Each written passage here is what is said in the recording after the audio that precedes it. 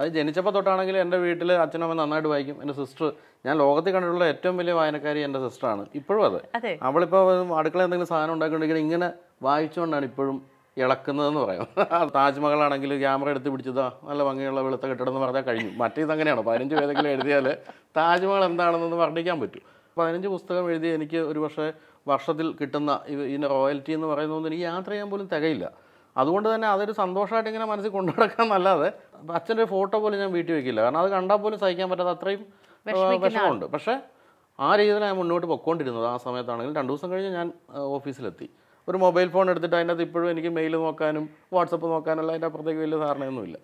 അങ്ങനെയുള്ള ഞാൻ ഇതിലേക്ക് വരികയും വളരെ പെട്ടെന്ന് 2 വർഷത്തിൽ കൊണ്ട് ഒരു 1 മില്യൺ സബ്സ്ക്രൈബേഴ്സ് ആവുകയും ചെയ്തു എന്ന് പറയുന്നത് തീർച്ചയായിട്ടും അത് ഞാൻ ഇത്രയും കാലം ചെയ്തു വന്ന കാര്യങ്ങളുടെ ഒരു ആകത്തുക എന്ന് പറയുന്ന സംഭവമായിട്ടാണ് ഞാൻ കാണുന്നത്.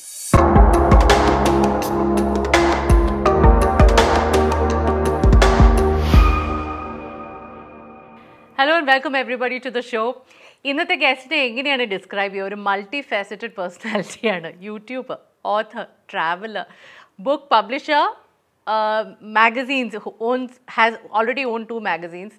പിന്നെ നമുക്ക് എല്ലാവർക്കും the go to person for anything related to cars and technology. Thanks so much for coming on to the show. Thank you. Welcome to the show. അതിലൊരു തിരുത്തുണ്ട് കേട്ടോ, ഈ ടെക്നോളജി ഒന്നും ഇല്ല എനിക്ക് സത്യത്തിൽ. ഞാൻ പേര് പോലും പറഞ്ഞില്ല. ബൈജു എൻ നായർ, നിങ്ങൾക്ക് എല്ലാവർക്കും അറിയാലോ. ബൈജു ഏട്ടാ, welcome to the show. Baiju ഏട്ടാ, ഈ ഓഥർ എന്ന നിലയ്ക്ക് ഞാൻ ഇപ്പോഴാണ് അറിഞ്ഞത്. ഞാൻ ശരിക്കും വിചാരിച്ചു 4-5 ബുക്സേ ഉള്ളൂ. ബട്ട് എൻ്റെ റിസർച്ചിന്റെ കുഴപ്പമാണെന്നു 15 ബുക്സ് ആണ് എഴുതിയിരിക്കുന്നത്. ആൻഡ് ഈ തരത്തിലുള്ള ചേർണിങ് ഔട്ട് ഒരു സാധാരണ വ്യക്തിക്ക് ഭയങ്കര ബുദ്ധിമുട്ടാണ്. ഒരു യൂട്യൂബർ, അതൊരു ഡെയിലി യൂട്യൂബ് വീഡിയോ ഇടുന്ന ഒരാൾക്ക് ഐ കാൻ ഈവൻ ഇമാജിൻ എങ്ങനെയാണ് ഇത് ചെയ്യുന്നതെന്ന്. But before I get in to the നിറ്റിഗ്രിറ്റീസ്, ആദ്യം എന്നോട് പറയൂ, what do you love most about being an author? കാരണം കേരള സാഹിത്യ അക്കാദമി അവാർഡ് ലഭിച്ച ഒരു ഓഥറാണ് എൻ്റെ മുന്നിലിരിക്കുന്നത്. അവിടെ വളരെ ചുരുക്കം യൂട്യൂബേഴ്സ് ആ സ്പേസിലുള്ളൂ. Very few people have done this. In that context ചോദിക്കുകയാണ്, എന്തുകൊണ്ടാണ് എഴുത്ത് ഇത്രയും ഇഷ്ടം? എഴുത്ത് എന്താണ് ഇഷ്ടം എന്ന് ചോദിച്ചാൽ, ഇപ്പോൾ ഈ യൂട്യൂബ് എന്നൊക്കെ പറയുന്നത് നമ്മുടെ ജീവിതത്തിൽ അവസാനം കയറി വന്ന കാര്യങ്ങളാണ്. ഇപ്പോൾ 2 വർഷം പോലും ആകുന്നതേ ഉള്ളൂ യൂട്യൂബിലേക്കൊക്കെ എത്തിയിട്ട്. അതിനു മുമ്പ് നമ്മൾ അക്ഷരങ്ങളുടെ ലോകത്താണ്. അത് ജനിച്ചപ്പോൾ തൊട്ടാണെങ്കിൽ എൻ്റെ വീട്ടിൽ അച്ഛനമ്മ നന്നായിട്ട് വായിക്കും. എൻ്റെ സിസ്റ്റർ, ഞാൻ ലോകത്തിൽ കണ്ടിട്ടുള്ള ഏറ്റവും വലിയ വായനക്കാരി എൻ്റെ സിസ്റ്ററാണ്. ഇപ്പോഴും അതെ. അവളിപ്പോൾ അടുക്കള എന്തെങ്കിലും സാധനം ഉണ്ടാക്കിയിട്ടുണ്ടെങ്കിൽ ഇങ്ങനെ വായിച്ചുകൊണ്ടാണ് ഇപ്പോഴും ഇളക്കുന്നതെന്ന് പറയാം. തീർച്ചയായിട്ടും. അപ്പോൾ അങ്ങനെയുള്ള വായനയുടെ ലോകത്തു നിന്നാണ് ഞാൻ വന്നത് തന്നെ. ഞാനും വളരെ ചെറുപ്പത്തിൽ നന്നായിട്ട് വായിക്കുമായിരുന്നു. വീട്ടിലെല്ലാ ആനുകാലികങ്ങളും വരുത്തുമായിരുന്നു. പിന്നെ അന്നൊക്കെ ഈ നാഷണൽ ബുക്ക് സ്റ്റാളിൻ്റെ മാസം 3-4 പുസ്തകങ്ങൾ വീട്ടിലേക്ക് വരുത്തുന്ന ബുക്ക് ഷെൽഫ് അങ്ങനെ ഒരു പദ്ധതി ഉണ്ടായിരുന്നു. അതിൻ്റെ ഭാഗമായിട്ട് പുസ്തകം വരും. വീട്ടിൽ നല്ലൊരു ലൈബ്രറി ഉണ്ട്. അങ്ങനെ ആയിരിക്കാം ഞാൻ ജേർണലിസ്റ്റ് ആകണമെന്ന് പണ്ട് തൊട്ടേ. വേറെ ചോദ്യങ്ങളൊന്നും ഇല്ലായിരുന്നു, എന്താകണം, ജേർണലിസ്റ്റ് ആകണമെന്ന് തന്നെയായിരുന്നു. അങ്ങനെ ജേർണലിസ്റ്റായി മാതൃഭൂമി ജോയിൻ ചെയ്യുന്നു. അതിനുശേഷം അവിടെ നിന്ന് റിസൈൻ ചെയ്ത് സ്വന്തമായിട്ട് മാഗസിൻസ് തുടങ്ങുന്നു. ആ സമയത്തൊക്കെ യാത്ര ആരംഭിക്കുന്നു. അതിൻ്റെ ഇടയ്ക്ക് ഓട്ടോമൊബൈൽ സംബന്ധമായ പുസ്തകങ്ങൾ എഴുതുന്നു. പിന്നെ ഞാൻ ടി വിയിൽ ഇപ്പം ഇന്ത്യ വിഷനിൽ 7 വർഷവും ഏഷ്യാനിൽ 8 വർഷവും പ്രോഗ്രാം അപ്പോൾ ആ സമയത്തൊക്കെ ടി വി എന്ന് പറയുന്നത് നമ്മളവിടെ പോയി പരിപാടി അവതരിപ്പിക്കുന്നു, പോരുന്നു എന്നല്ലാതെ അതിലേക്ക് നമ്മൾ ഇൻഡെപ്തായിട്ട് പോകുന്നില്ല. അപ്പോഴൊക്കെ അക്ഷരങ്ങൾ തന്നെയാണ് നമ്മുടെ കൂടെ ഉള്ളത്. ഇപ്പോഴാണ് ഈ 2 വർഷമായിട്ടാണ് നമ്മൾ ഈ യൂട്യൂബ് എന്ന് പറയുന്ന പുതിയൊരു സങ്കേതത്തിലേക്ക് പ്രവേശിക്കുകയും അക്ഷരങ്ങളിൽ നിന്ന് എഴുത്തിൽ നിന്ന് കുറച്ചൊക്കെ ഒന്ന് വിട്ടു നിൽക്കുന്നൊരു സമയമാണിത്. ഇരുന്നെഴുതാനുള്ള ക്ഷമയൊക്കെ കുറയുന്നു.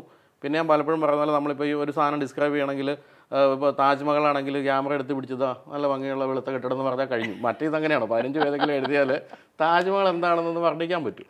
അങ്ങനെയുള്ള മടിയൊക്കെ വന്നു തുടങ്ങിയിട്ടുണ്ട്. എങ്കിലും എപ്പോഴും അന്നും ഇന്നും ഇപ്പോഴും ഞാനൊരു ദിവസം ഒരു അര പുസ്തകമെങ്കിലും വായിച്ചിട്ടേ കിടക്കുകയുള്ളൂ. എന്തെങ്കിലുമൊക്കെ ഒന്ന് എഴുതാനുള്ള ഒരു സാധ്യത ഉണ്ടെങ്കിൽ എഴുതും. അങ്ങനെയൊക്കെ തന്നെയാണ് പോകുന്നത്. അപ്പോൾ അതുകൊണ്ട് തന്നെ മരിക്കുമ്പോഴും എന്തായിരുന്നു എന്ന് ചോദിച്ചാൽ യൂട്യൂബറായിരുന്നു എന്നല്ല. ഞാൻ പ്രധാനമായിട്ടും അറിയാൻ ആഗ്രഹിക്കുന്നത് ഈ പറഞ്ഞ പോലെ സാഹിത്യ അക്കാദമി അവാർഡ് കിട്ടിയ ഒരു എഴുത്തുകാരൻ എന്ന് തന്നെയാണ് ആഗ്രഹിക്കുന്നത് അറിയപ്പെടാൻ. അതെ, ഈ കുഞ്ഞുങ്ങളിൽ ഏതാ ഫേവറേറ്റ് എന്ന് ചോദിക്കുന്ന പോലെ ആയിരിക്കും പുസ്തകങ്ങളിൽ ഏതാ ഫേവറേറ്റ് എന്ന് ചോദിക്കുക. എന്നാലും തന്നെ ഏറ്റവും അധികം സ്ട്രഗിൾ ചെയ്ത പുസ്തകം ഏതാണ്? എഴുതാൻ സ്ട്രഗിൾ ചെയ്ത പുസ്തകം എന്ന് പറയുന്നത് തീർച്ചയായിട്ടും ലണ്ടനിലേക്ക് ഒരു റോഡ് യാത്ര ആയിരിക്കും. എന്തുകൊണ്ടാണെന്ന് വെച്ചാൽ ഒന്നാമതൊരു നീണ്ട യാത്രയായിരുന്നു. 72 ദിവസം നീണ്ട യാത്രയാണ്. പിന്നെ നമ്മൾ കടന്നു പോയത് 10-27 രാജ്യങ്ങളിലൂടെ കടന്നു പോകുന്നു. 27,000 കിലോമീറ്റർ. അതെ, 27,000 കിലോമീറ്റർ ഓടിക്കുന്നു. അതിനുള്ള മുന്നൊരുക്കങ്ങൾ ഒരു 2 വർഷം മുമ്പ് തുടങ്ങുന്നു. അതിനുശേഷം ഇടയ്ക്ക് വെച്ചിട്ട് ചെറിയ ഇഷ്യൂസ് ഉണ്ടായി. ഞാൻ അവരുടെ നിന്ന് വിട്ടിട്ട് വീണ്ടും സ്വന്തമായിട്ട് യാത്ര ചെയ്യുന്നു. അങ്ങനെ ഭയങ്കര പ്രശ്നഭരിതമായ കുറേ ദിവസങ്ങളായിരുന്നു. മൈൻഡ് ഭയങ്കരമായിട്ട് ഡിസ്റ്റർബ്ഡ് ആയൊരു സമയമാണ്. കാരണം ഇത്രയും ലോകം മുഴുവൻ നോക്കിയിരുന്ന ഒരു യാത്രയുടെ ഇടയ്ക്കുണ്ടായ ഇഷ്യൂസ്. അതെല്ലാം കഴിഞ്ഞ് തിരിച്ചു വന്നു കഴിഞ്ഞിട്ട് എൻ്റെ അടുത്ത് ഇത് എഴുതണം എന്ന് പലരും പറഞ്ഞെങ്കിലും ഞാനത് എഴുതിയാൽ ഒരു പ്രശ്നം ഈ ഇടയ്ക്കുണ്ടായ ഇഷ്യൂസൊക്കെ ഞാനത് പറയേണ്ടി വരുമോ എന്നൊക്കെ ഒരു പേടി കൊണ്ടൊക്കെ അങ്ങനെ ഇരുന്നു. പിന്നെ എന്താണെന്ന് പറയുക, നമ്മൾ ഈ പ്രായമായി വരുമ്പോൾ ഉണ്ടാകുന്ന ഒരു സംബന്ധിച്ച് നമ്മളെല്ലാവരും ക്ഷമിക്കുമല്ലോ. ഇപ്പം അന്ന് അങ്ങനെ ഇപ്പം ഞാനിപ്പോൾ ആലോചിക്കുമ്പോൾ ഞാനുമായിട്ട് പ്രശ്നമുണ്ടായ സുരേഷ് സാറിൻ്റെ ശരി അതായിരുന്നു, എൻ്റെ ശരി ഇതായിരുന്നു, അത്രേ ഉള്ളൂ. അല്ലാതെ ഞാൻ ഒരിക്കലും അദ്ദേഹത്തെ കുറ്റപ്പെടുത്തിയില്ല. അങ്ങനെ ഒരു സംഭവത്തിലേക്ക് എത്തിയപ്പോൾ ഞാൻ വിചാരിച്ചു എന്നാൽ ഇനി എഴുതാം. അങ്ങനെ എഴുതുകയും ആ പുസ്തകം ഞാൻ അദ്ദേഹത്തെ അങ്ങനെ കുറ്റപ്പെടുത്തിയിട്ടൊന്നുമില്ല. ഞാൻ നടന്ന സംഭവം പറഞ്ഞു, അതിലിങ്ങനെ തന്നെ പറഞ്ഞു അദ്ദേഹത്തിന് ശരി അതായിരിക്കാം എന്ന് പറഞ്ഞ് അങ്ങനെയാണ് എഴുത്തിലേക്ക് വരുന്നത്. അത് എഴുതുമ്പോൾ എന്ന് വെച്ചാൽ നമ്മൾ ഈ പറഞ്ഞ പോലെ സാധാരണ ഒരു യാത്രാവിവരണം എഴുതുന്ന പോലെയല്ല, അതുപോലെ സംഭവങ്ങൾ, അതുപോലെ വ്യക്തികൾ, നമ്മൾ കണ്ട വ്യക്തികൾ, കാലാവസ്ഥാ ഭേദങ്ങൾ, രുചിഭേദങ്ങൾ, അങ്ങനെ ഒരു കടൽ പോലെ വിഷയങ്ങളായിരുന്നത്. അത് ഞാൻ സമർത്ഥമായി എഴുതും എന്ന് ഞാൻ ഒട്ടും പ്രതീക്ഷിച്ചില്ല. പക്ഷേ എനിക്ക് അക്കാദമി അവിടെ കിട്ടിയപ്പോൾ ഞാനത് അങ്ങനെ വിചാരിച്ചു, കൊള്ളാം, നന്നായിട്ടുണ്ട്. കാരണം ഒരിക്കലും എൻ്റെ ജീവിതത്തിൽ ഞാൻ ചിന്തിച്ചിട്ട് പോലുമില്ല സാഹിത്യ അക്കാദമിയിൽ അവാർഡ് കിട്ടുമെന്ന്. കാരണം നമ്മളൊക്കെ ദൂരെ നിന്ന് ഇങ്ങനെ കാണുന്ന ആൾക്കാർക്കൊക്കെ കിട്ടിയിട്ടുണ്ടെന്നല്ലാതെ. അങ്ങനെ ഞാൻ ഡൽഹിയിൽ നിന്ന് ഒരു ദിവസം ഫ്ലൈറ്റ് കയറി ഇരിക്കുമ്പോഴത്തേക്ക് എനിക്കൊരു ഫോൺ വരുന്നു സാഹിത്യ അക്കാദമിയിൽ നിന്നാണ്. അപ്പോൾ ഞാൻ ചെന്നത്, അപ്പം മൊബൈൽ സ്വിച്ച് ഓഫ് ചെയ്യാൻ ഇങ്ങനെ പറഞ്ഞുകൊണ്ടിരിക്കുക, ഫ്ലൈറ്റ് പൊങ്ങാൻ പോകും. അപ്പോൾ അവർ പറഞ്ഞു ഇത്തവണത്തെ സാഹിത്യ അക്കാദമി അവാർഡ് ഉണ്ടെന്ന് പറഞ്ഞു. ഞാൻ ശരിക്കും എന്ന് പറഞ്ഞപ്പോഴത്തേക്കും അവർ വന്നിട്ട് പറഞ്ഞു ഓഫ് എന്ന് പറഞ്ഞു. എനിക്ക് പിന്നെ ഒന്നും ചോദിക്കാൻ പറ്റില്ല, ഞാൻ ഫോൺ ഓഫ് ചെയ്തു. അവിടെ നിന്ന് ഒരു 3.5 മണിക്കൂർ ഇവിടം വരെ ഇത് ആരാ വിളിച്ചത്, പറ്റിക്കാൻ വിളിച്ചതാണോ, സത്യമാണോ, ഒരു വിവരമില്ല. ഇവിടെ വന്ന് ഇറങ്ങിയ ഉടൻ തന്നെ ഞാൻ സാഹിത്യ അക്കാദമി വിളിച്ചപ്പോൾ അത് ക്ലോസ്ഡായി, രാത്രിയായി, പിന്നെ അറിയാൻ അറിയില്ല. അപ്പോൾ എന്നെ പത്ര ഓഫീസിൽ നിന്നൊക്കെ വിളിക്കും, 1-2 പേര് വിളിച്ചിട്ട് പറഞ്ഞു അവാർഡുണ്ടെന്ന്. അങ്ങനെയാണ് വിശ്വസിച്ചത് പോലും, അതുവരെ വിശ്വസിച്ച് പോലും ഇല്ല. കാരണം അതൊക്കെ വളരെ ദൂരം നമുക്കൊരിക്കലും പ്രാപ്യമല്ലാത്ത എന്തോ സംഭവം എന്നാണ് ഞാൻ വിചാരിച്ചിരുന്നത്. പക്ഷേ അത് എൻ്റെ ജീവിതത്തിലെ ഏറ്റവും വലിയൊരു സന്തോഷവും ഒരു നേട്ടവുമായിട്ട് ഞാൻ കാണുന്നുണ്ട്. ഈ നേട്ടം ആദ്യം അറിയിച്ചത് ആരെയാണ്? ഈ നേട്ടം ആദ്യം വെച്ചാൽ അമ്മയാണ്. വന്നിറങ്ങിയോണ്ട് അമ്മയെ വിളിച്ചു പറഞ്ഞു, അതിനുശേഷം ഭാര്യ വിളിച്ചു പറഞ്ഞു. അങ്ങനെ ഭയങ്കര ഹാപ്പി ആയിപ്പോയി. കാരണം അത് അച്ഛനില്ല, അച്ഛൻ ജീവിച്ചിരിപ്പില്ല എന്നൊരു പ്രശ്നമാണ് അമ്മയ്ക്ക് തോന്നിയത്. കാരണം അച്ഛനായിരിക്കും ഏറ്റവും അധികം സന്തോഷിക്കുന്നത്. അച്ഛനായിരുന്നു എൻ്റെ ഇത്തരത്തിലുള്ള നേട്ടങ്ങളൊക്കെ ഏറ്റവും സന്തോഷിക്കുന്ന ആൾ. അതുകൊണ്ട് അച്ഛനില്ലാത്തതിനൊരു വിഷമം ഉണ്ടായിരുന്നെങ്കിൽ പോലും എല്ലാവരും വളരെ ഹാപ്പിയായി ഇപ്പോഴും ഇരിക്കുന്നു. ഈ ബൈജുവേട്ടൻ്റെ ഈ അഡ്വഞ്ചേഴ്സിൻ്റെ എല്ലാ ബുദ്ധിമുട്ടുകൾ അറിയുന്ന ഒരാളുണ്ടല്ലോ, ഭാര്യയുടെ എന്തായിരുന്നു റെസ്പോൺസ്? പിന്നെ അവളങ്ങനെ ഒത്തിരി വായനയൊന്നുള്ള ആളൊന്നുമല്ല, എങ്കിൽ പോലും അത് എപ്പോഴും സന്തോഷമുള്ള കാര്യമാണ്. കാരണം എൻ്റെ ഈ വായനയൊക്കെ ആണെങ്കിൽ ഞാൻ വീട്ടിൽ പുസ്തകങ്ങൾ, എൻ്റെ ടോയ്ലറ്റിൽ പോലും മുഴുവൻ പുസ്തകങ്ങളാണ്. ഇതെല്ലാം കണ്ടാണല്ലോ അവൾ കണ്ടു വന്നത്. അതുകൊണ്ട് അവളും വളരെ ഹാപ്പി ആയിരുന്നു. പിന്നെ ഈ പറഞ്ഞ പോലെ എന്നെ പഠിപ്പിച്ച ആൾക്കാർ, ഇപ്പോൾ എൻ്റെ ക്ലാസ്മേറ്റാണ് സുഭാഷ് ചന്ദ്രൻ, കഥാകൃത്ത്. സുഭാഷും സാഹിത്യ അക്കാദമി അവാർഡ് കിട്ടിയിട്ടുണ്ട്, എനിക്കും കിട്ടിയിട്ടുണ്ട്. അപ്പം എൻ്റെ ക്ലാസ്സിലുള്ളവർക്കും വലിയ സന്തോഷമായി. ഒരേ ക്ലാസ്സിൽ 2 പേർക്ക് മഹാരാജസിൽ. അങ്ങനെയൊക്കെയുള്ള കുറേ സന്തോഷങ്ങൾ അതിൻ്റെ പിന്നിലുണ്ട്. ബൈജുവേട്ട ഇതിൽ രസം എന്താണെന്നറിയാം, നമ്മളൊരു ഓഥറായിട്ടിരിക്കുമ്പോഴും അല്ലെങ്കിൽ നമ്മളൊരു ടെലിവിഷൻ പ്രസൻറ്റർ ആയിട്ടിരിക്കുമ്പോഴും നമ്മൾ ആ ഒരു ലോകത്ത് നിന്ന് നമ്മൾ യൂട്യൂബിലേക്ക് വരുമ്പോൾ ശരിക്കും പറഞ്ഞാൽ എല്ലാവരും കാണുന്നത് അതൊരു സ്റ്റെപ്പ് ഡൗൺ ആയിട്ടാണ് അല്ലേ? അപ്പോൾ ബൈജുവേട്ടനും ഇനീഷ്യലി ആ ഒരു ബ്ലോക്ക് ഉണ്ടായിരുന്നു, ഈ യൂട്യൂബ് എന്ന ലോകത്തിലേക്ക് കടക്കണ്ട, കാരണം ഞാൻ ഇതൊക്കെ അച്ചീവ് ചെയ്ത് കഴിഞ്ഞു, and I M in A good place. അപ്പോൾ ഇനി ആൾക്കാർ എന്നെ എങ്ങനെ കാണും എന്നൊരു തോന്നലുണ്ടായിരുന്നു മനസ്സിലായി. ഈ തോന്നലുപരി മറ്റൊരു പ്രശ്നമുണ്ട്, എന്താ പറയുക, ഇതുകൊണ്ടൊന്നും ജീവിക്കാൻ പറ്റില്ല. ഇപ്പോൾ മലയാളത്തിലൊരു പുസ്തകം, ഇപ്പോൾ 15 പുസ്തകം എഴുതി എനിക്ക് ഒരു വർഷത്തിൽ കിട്ടുന്ന ഇതിൻ്റെ റോയൽറ്റി എന്ന് പറയുന്നതൊന്നും എനിക്ക് യാത്ര ചെയ്യാൻ പോലും തികയില്ല. അതുകൊണ്ട് തന്നെ അതൊരു സന്തോഷമായിട്ട് ഇങ്ങനെ മനസ്സിൽ കൊണ്ടു നടക്കാമെന്നല്ലാതെ അതുകൊണ്ട് ജീവിക്കാൻ പറ്റില്ല. ഇപ്പോൾ അടുത്ത കാലത്ത് എൻ്റെ അടുത്ത് വളരെ പ്രശസ്തനായ, കേരളത്തിലെ ഏറ്റവും പ്രശസ്തനായ നോവലിസ്റ്റ് എന്നോട് പറഞ്ഞു, ഇപ്പോഴും ഒരു പത്രത്തിലൊരു സാധനം എഴുതിയാൽ 2500 രൂപ ബൈജു കിട്ടുന്നതെന്ന് പറഞ്ഞു. ഞാൻ പറഞ്ഞു നിങ്ങൾക്കത് കിട്ടുന്നെങ്കിൽ നമുക്ക് എന്തായിരിക്കും എന്ന് ഞാൻ പറയുകയും ചെയ്തു. അപ്പോൾ അങ്ങനെ ജീവിക്കാൻ പറ്റാത്ത, അല്ലെങ്കിൽ പിന്നെ അതുപോലെ കോപ്പികൾ വിൽക്കുന്ന, ഇപ്പോൾ MD വാസുദേവൻ അദ്ദേഹത്തിൻ്റെയാണ് 10-35 വർഷമായിട്ട് കേരളത്തിൽ ഏറ്റവും അധികം വിൽക്കുന്ന പുസ്തകങ്ങൾ അദ്ദേഹത്തിൻ്റെയാണ്, ഇപ്പോൾ DC ബുക്സ് എന്ന് പറഞ്ഞു. അങ്ങനെയുള്ളവർക്ക് പറ്റുമായിരിക്കും, അല്ലാതെ നമുക്കൊന്നും ഒരിക്കലും ഇതുകൊണ്ട് ജീവിക്കാൻ പറ്റില്ല. അതുകൊണ്ട് തന്നെ പിന്നെ മാഗസിനാണെങ്കിലും ഒരു പരിധിക്കപ്പുറത്തേക്ക് ചില മാസങ്ങളിൽ നഷ്ടമായിരിക്കാം, പരസ്യം വരുന്നതാണല്ലോ അതിൻ്റെ ഒരു വരുമാനം. അപ്പോൾ അതും നമുക്ക് വിശ്വസിക്കാൻ പറ്റില്ല. അങ്ങനെയൊക്കെ ഇരുന്ന് പിന്നെ തള്ളിക്കൊണ്ടിങ്ങനെ പൊയ്ക്കൊണ്ടിരിക്കുമ്പോഴാണ് യൂട്യൂബ് എന്ന് പറയുന്ന സംഭവത്തിലേക്ക് എത്തുന്നതും. ആദ്യമൊക്കെ തന്നെ പറഞ്ഞ പോലെ ഭയങ്കര മൈൻഡ് ബ്ലോക്കായിരുന്നു. ഈ സാങ്കേതിക വിദ്യയിൽ എനിക്ക് ഇപ്പോഴും എനിക്ക് അറിഞ്ഞൂടാ സാങ്കേതിക വിദ്യകളൊന്നും. എല്ലാവരും വിചാരം എനിക്ക് ഭയങ്കര സാങ്കേതിക വിദ്യ അറിയാമെന്ന്. പക്ഷേ വണ്ടികളെ പറ്റിയൊക്കെ അറിയാമെന്നല്ലാതെ ഒരു മൊബൈൽ ഫോൺ എടുത്തിട്ട് അതിനകത്ത് ഇപ്പോഴും എനിക്ക് മെയിൽ നോക്കാനും വാട്സപ്പ് നോക്കാനുള്ള അതിൻ്റെ അപ്പുറത്തേക്ക് വലിയ ധാരണയൊന്നുമില്ല. അങ്ങനെയുള്ള ഞാൻ ഇതിലേക്ക് വരികയും വളരെ പെട്ടെന്ന് 2 വർഷത്തിൽ കൊണ്ട് ഒരു 1 മില്യൺ സബ്സ്ക്രൈബേഴ്സ് ആവുകയും ചെയ്തു എന്ന് പറയുന്നത് തീർച്ചയായിട്ടും അത് ഞാൻ ഇത്രയും കാലം ചെയ്തു വന്ന കാര്യങ്ങളുടെ ഒരു ആകത്തുക എന്ന് പറയുന്ന സംഭവമായിട്ടാണ് ഞാൻ കാണുന്നത്. പുതിയൊരാളായിട്ടല്ല. ഇപ്പോൾ ഇത്രയും വർഷം TV കണ്ടു. പിന്നെ മാതൃഭൂമിയിൽ ഞാൻ എഴുതിയ കോളം ഭയങ്കര ഫേമസ് ആയിരുന്നു. ഈ ടോപ്പ് ഗിയർ എന്ന് പറഞ്ഞാൽ ഓട്ടോമൊബൈൽ കോളം എഴുതി വലിയ ഫേമസ് ആയിരുന്നു. ആ കാലം തൊട്ട് ഇപ്പം വേറൊരു സത്യമുണ്ട്, ഇപ്പോഴും ചിലരെന്നെ കാണുമ്പോഴത്തേക്ക് ആ കോളം വെച്ച് തിരിച്ചറിയുന്നത്. ഈ യൂട്യൂബ് തുടങ്ങി അറിയാത്തവരുണ്ട്. ഇപ്പോഴും കാണുമ്പോൾ പറയും ബൈജു അല്ലേ ഒന്ന് ടോപ്പ് ഗിയർ എഴുതിയിരുന്നെന്ന് ചോദിക്കുന്നുണ്ട്. ഇപ്പോഴും അങ്ങനെ തിരിച്ചറിയുന്നവർ പോലും ഉണ്ട്. അപ്പോൾ അങ്ങനെ എല്ലാം കൂടി വെച്ചിട്ട് ഞാൻ ഇപ്പോഴും എന്നെ തിരിച്ചറിഞ്ഞുകൊണ്ടാണ് ഇത്രയും വേഗം ഈ ഒരു 1 മില്യൺ സബ്സ്ക്രൈബേഴ്സിലൊക്കെ എത്താൻ പറ്റുന്നത്. എന്തായാലും അതൊരു കറക്റ്റ് ടൈമിലുള്ള ഒരു ആ ജംഗ്ഷനിൽ നിന്നിട്ട് ഇങ്ങനെ എങ്ങോട്ട് പോകണം എന്ന് ആലോചിച്ചപ്പോൾ കറക്റ്റായിട്ടുള്ളൊരു വഴിയിലൂടെ പോകാൻ പറ്റി ദൈവാനുഗ്രഹം കൊണ്ട്. അതിൻ്റെ തുടക്കം തന്നെ രസമായിരുന്നു. കാരണം ആ സമയത്ത് ഈ ലോക്ക്ഡൗൺ സമയത്താണല്ലോ ഈ യൂട്യൂബ് തുടങ്ങുന്നത്. അപ്പോൾ നാട്ടിൽ പോലും ഉണ്ടായിരുന്നില്ല, വേറെ എവിടെയോ നിന്നുകൊണ്ടാണ് തുടങ്ങുന്നത്. മൊറോക്കോയിലാണ് തുടങ്ങിയ സത്യത്തിൽ. അതിനുമേ രജിസ്റ്റർ ചെയ്തിട്ടിരുന്നു. അതെല്ലാം ആദ്യം നമ്മൾ ചെയ്തിടും.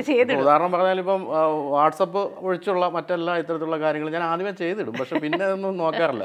ഇപ്പോൾ ഇൻസ്റ്റാഗ്രാം എന്ന് പറഞ്ഞാൽ എൻ്റെ അടുത്ത് അവസാനം എൻ്റെ മോള് അച്ഛന് നാണമില്ലേ ഫേസ്ബുക്ക് കൊണ്ട് നടക്കാൻ, ഇൻസ്റ്റാഗ്രാമിൻ്റെ കാലമാണ് എന്ന് പറഞ്ഞാൽ ഞാൻ പണ്ടിത് ഇൻസ്റ്റാഗ്രാമിൽ പേരൊക്കെ രജിസ്റ്റർ ചെയ്തു. ആണോ ഒന്ന് നോക്കാൻ പറ്റും. ഞാൻ നോക്കി 10,000 ഫോളോവേഴ്സ് ഉണ്ടല്ലോ. ഞാൻ നോക്കിയിട്ട് പോലും ഇല്ല. ഞാൻ പണ്ടൊന്നും അതിൽ കയറി പോകുന്നു. അങ്ങനെയൊക്കെയാണ് അതിൽ ഓരോന്നിലേക്ക് വരുന്നത്.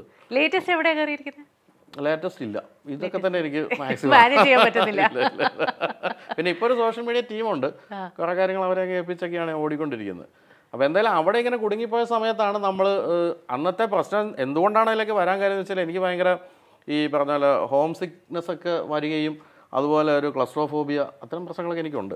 90 ദിവസം പെട്ടുപോയി. പിന്നെ ആങ്സൈറ്റി ഡിസോർഡർ എന്നൊക്കെ പറഞ്ഞ എല്ലാ പ്രശ്നങ്ങളും അന്ന് അനുഭവിച്ചു. അപ്പോൾ അതിൽ നിന്നൊക്കെ ഒന്ന് വെളിയിൽ ചാടാൻ വേണ്ടിയാണ് നമ്മൾ മറ്റെന്ത് ചെയ്യാമെന്ന് ആലോചിക്കുമ്പോൾ ദിവസം ഒരു കുറച്ച് നേരം ഇങ്ങനെ പോകുന്നെങ്കിൽ പോട്ടെ എന്ന് വെച്ചിട്ട് ഞാനൊരു ക്യാമറയുടെ മുന്നിൽ നിന്ന് വെറുതെ അതുവരെ ചെയ്ത യാത്രകളുടെ കഥകൾ പറഞ്ഞുകൊണ്ടാണ് ഞാൻ second season of my YouTube channel ആരംഭിച്ചത്. അത് പറയാൻ കാര്യം എന്ന് വെച്ചാൽ അതിന് മുമ്പ് ഒരു 6-7 വീഡിയോ കിടപ്പുണ്ട്. എന്താണെന്ന് വെച്ചാൽ നമ്മളന്ന് ലണ്ടനിലേക്ക് ഡ്രൈവ് ചെയ്ത് പോയപ്പോൾ അന്ന് യൂട്യൂബ് ഒന്നും അങ്ങനെ കാര്യമായിട്ടില്ല. അപ്പം നമ്മളന്ന് ഗോപ്രോയിലെടുത്ത് കുറച്ച് വിഷ്വൽ കയ്യിലുണ്ടായിരുന്നു. അത് ഞാൻ അന്ന് വെറുതെ അതിലേക്ക് ഇട്ടിരുന്നു. അത് വെറുതെ 10,000 വ്യൂ ഒക്കെ ആയിട്ട് ആ മൂല കിടപ്പുണ്ട്. അതിനുശേഷം സെക്കൻഡ് സീസണാണ് ഈ പറഞ്ഞ സംഭവം. അതിനുശേഷം ഞാൻ നോക്കുമ്പോൾ അത് കുഴപ്പമില്ല, ആൾക്കാർ കാണുന്നു. അന്ന് ജനത്തിന് വേറെ പണിയൊന്നും ഇല്ലല്ലോ, എല്ലാവരും കാണുമല്ലോ യൂട്യൂബല്ല, എല്ലാവരും വീട്ടിൽ വെറുതെ ഇരിക്കുകയാണല്ലോ. അങ്ങനെ കണ്ടുകൊണ്ടിരുന്നു. അവിടെ തിരിച്ചിവിടെ വന്നു കഴിഞ്ഞപ്പോഴത്തേക്കും ഞാൻ ഈ വരുന്ന വഴിക്ക് തന്നെ ഒരാവശ്യമില്ലാതെ ഒരാഴ്ചയോളം ഡൽഹിയിൽ അവിടെ ഈ ക്വാറന്റൈൻ പിടിച്ച് കിടത്തി, ഒരു കാര്യമില്ലാതെ. അതെനിക്ക് ഭയങ്കര ഈ ഒന്നാമത് നമുക്ക് ഈ അത്രയും കാലം അവിടെ കിടന്നിട്ട് നാട്ടിൽ വന്നൊരു പീഡനം അവിടെ കിട്ടിയപ്പോൾ അത് പറഞ്ഞുകൊണ്ട് ഞാനൊരു വീഡിയോ ചെയ്തു. അത് 4-5 ലക്ഷം വ്യൂ വന്നു. അപ്പം ഞാൻ വിചാരിച്ചു ഇത് കൊള്ളാം, എന്നാൽ പിന്നെ ഈ വഴിക്ക് അങ്ങ് പിടിക്കാമെന്ന് വിചാരിച്ചിട്ടാണ് പിന്നെ ഞാൻ ഏഷ്യാനെറ്റിൽ പ്രോഗ്രാം ചെയ്യുന്നതോടൊപ്പം തന്നെ ഇതിലേക്കും വണ്ടിയുടെ ഓരോരോ സാധനങ്ങൾ ഇട്ടു തുടങ്ങി. പിന്നെ അതിൻ്റെ ഇടയ്ക്ക് ഏറ്റവും പ്രധാനമായിട്ടും വന്നത് സന്തോഷ് ജോർജ് കുളക്കരയുടെ ഇന്റർവ്യൂ വന്നു. അത് 10-45 ലക്ഷം വ്യൂ വരുന്നു. അപ്പം സന്തോഷമാണെങ്കിൽ അതുപോലെ ഓപ്പൺ അപ്പ് ചെയ്യാമല്ലോ. ഞങ്ങൾ അതുപോലെ അടുത്ത സുഹൃത്തുക്കളാണ് സന്തോഷം അതുപോലെ ഓപ്പൺ അപ്പ് ചെയ്തൊരു ഇന്റർവ്യൂ ആയിരുന്നു. അപ്പം പിന്നെ ഞാൻ വിചാരിച്ചു ഇത് കൊള്ളാം. പിന്നെ ഈ മാഗസിൻ ഒപ്പം തന്നെ കൊണ്ടുപോവുകയും മാഗസിൻ പക്ഷേ ഒരു തരത്തിലും മുന്നോട്ട് കൊണ്ടുപോകാൻ പറ്റാതെ പ്രിന്റ് മീഡിയയുടെ ഒരു ഭയങ്കര സെറ്റ് ബാക്കിൻ്റെ സമയമായതുകൊണ്ട് പതുക്കെ അത് വളരെ മോശം അവസ്ഥ വരുന്നപ്പോൾ അതിനെക്കുറിച്ച് ഒത്തിരി ആലോചിച്ച് വിഷമിക്കാറുണ്ട്. കാരണം ഈ മാഗസിൻ നിന്ന് പോവുക, കാരണം സ്വപ്നം തന്നെയായിരുന്നു. ആദ്യം ടോപ്പ് ഗിയർ ചെയ്തു, അത് ക്ലോസ് ആയി. പിന്നെ സ്മാർട്ട് ഡ്രൈവ്, ഇത് രണ്ടും ക്ലോസ് ആകുമ്പോൾ അതൊരു സെറ്റ് ബാക്ക് ആയിട്ട് അല്ലെങ്കിൽ ക്ലോസ് ആകുകയല്ല ചെയ്തത്. അത് ഞാൻ 2-3 പാർട്ട്നേഴ്സിനെ പിന്നെ കൊണ്ടുവന്ന് അവരതും കൊണ്ടുപോയി, ഞാൻ വെളിയിലായി. അതായിരുന്നു സംഭവിച്ചത്. ഇതിൻ്റെ കാര്യത്തിൽ അങ്ങനെയല്ല. പക്ഷേ ഇതെന്താ പറയുക തന്നെ നമ്മുടെ കയ്യിൽ പിന്നെ രജിസ്ട്രേഷൻ ഉണ്ട്, ടൈറ്റിൽ എൻ്റെ കയ്യിലുണ്ട്. കുറച്ചെല്ലാം കഴിഞ്ഞ് പ്രിന്റ് മീഡിയയ്ക്ക് നല്ല കാലം വന്നാൽ എനിക്ക് ഒരു ദിവസം മതി മാഗസിൻ തുടങ്ങാൻ. അതുകൊണ്ട് എനിക്ക് അങ്ങനെ വലിയ വിഷമമൊന്നുമില്ല. പിന്നെ നമ്മൾ ഈ നഷ്ടം വന്നുകൊണ്ടിരിക്കുക എന്ന് സഹിക്കാൻ പറ്റില്ലല്ലോ. നമുക്ക് ലാഭം കിട്ടിയില്ലെങ്കിൽ പോലും നഷ്ടം വരാൻ പറ്റില്ല. ഇപ്പോൾ ഞാൻ മാഗസിൻ നടത്തുമ്പോൾ 10-12 സ്റ്റാഫുണ്ട്. എനിക്ക് വലിയ വിഷമം ഉണ്ടായിരുന്നു. അതിൽ 1-2 പേരെ ഞാനിപ്പോൾ നമ്മുടെ യൂട്യൂബ് ചാനലിന് വേണ്ടി തന്നെ നിലനിർത്തിയിട്ടുണ്ട്.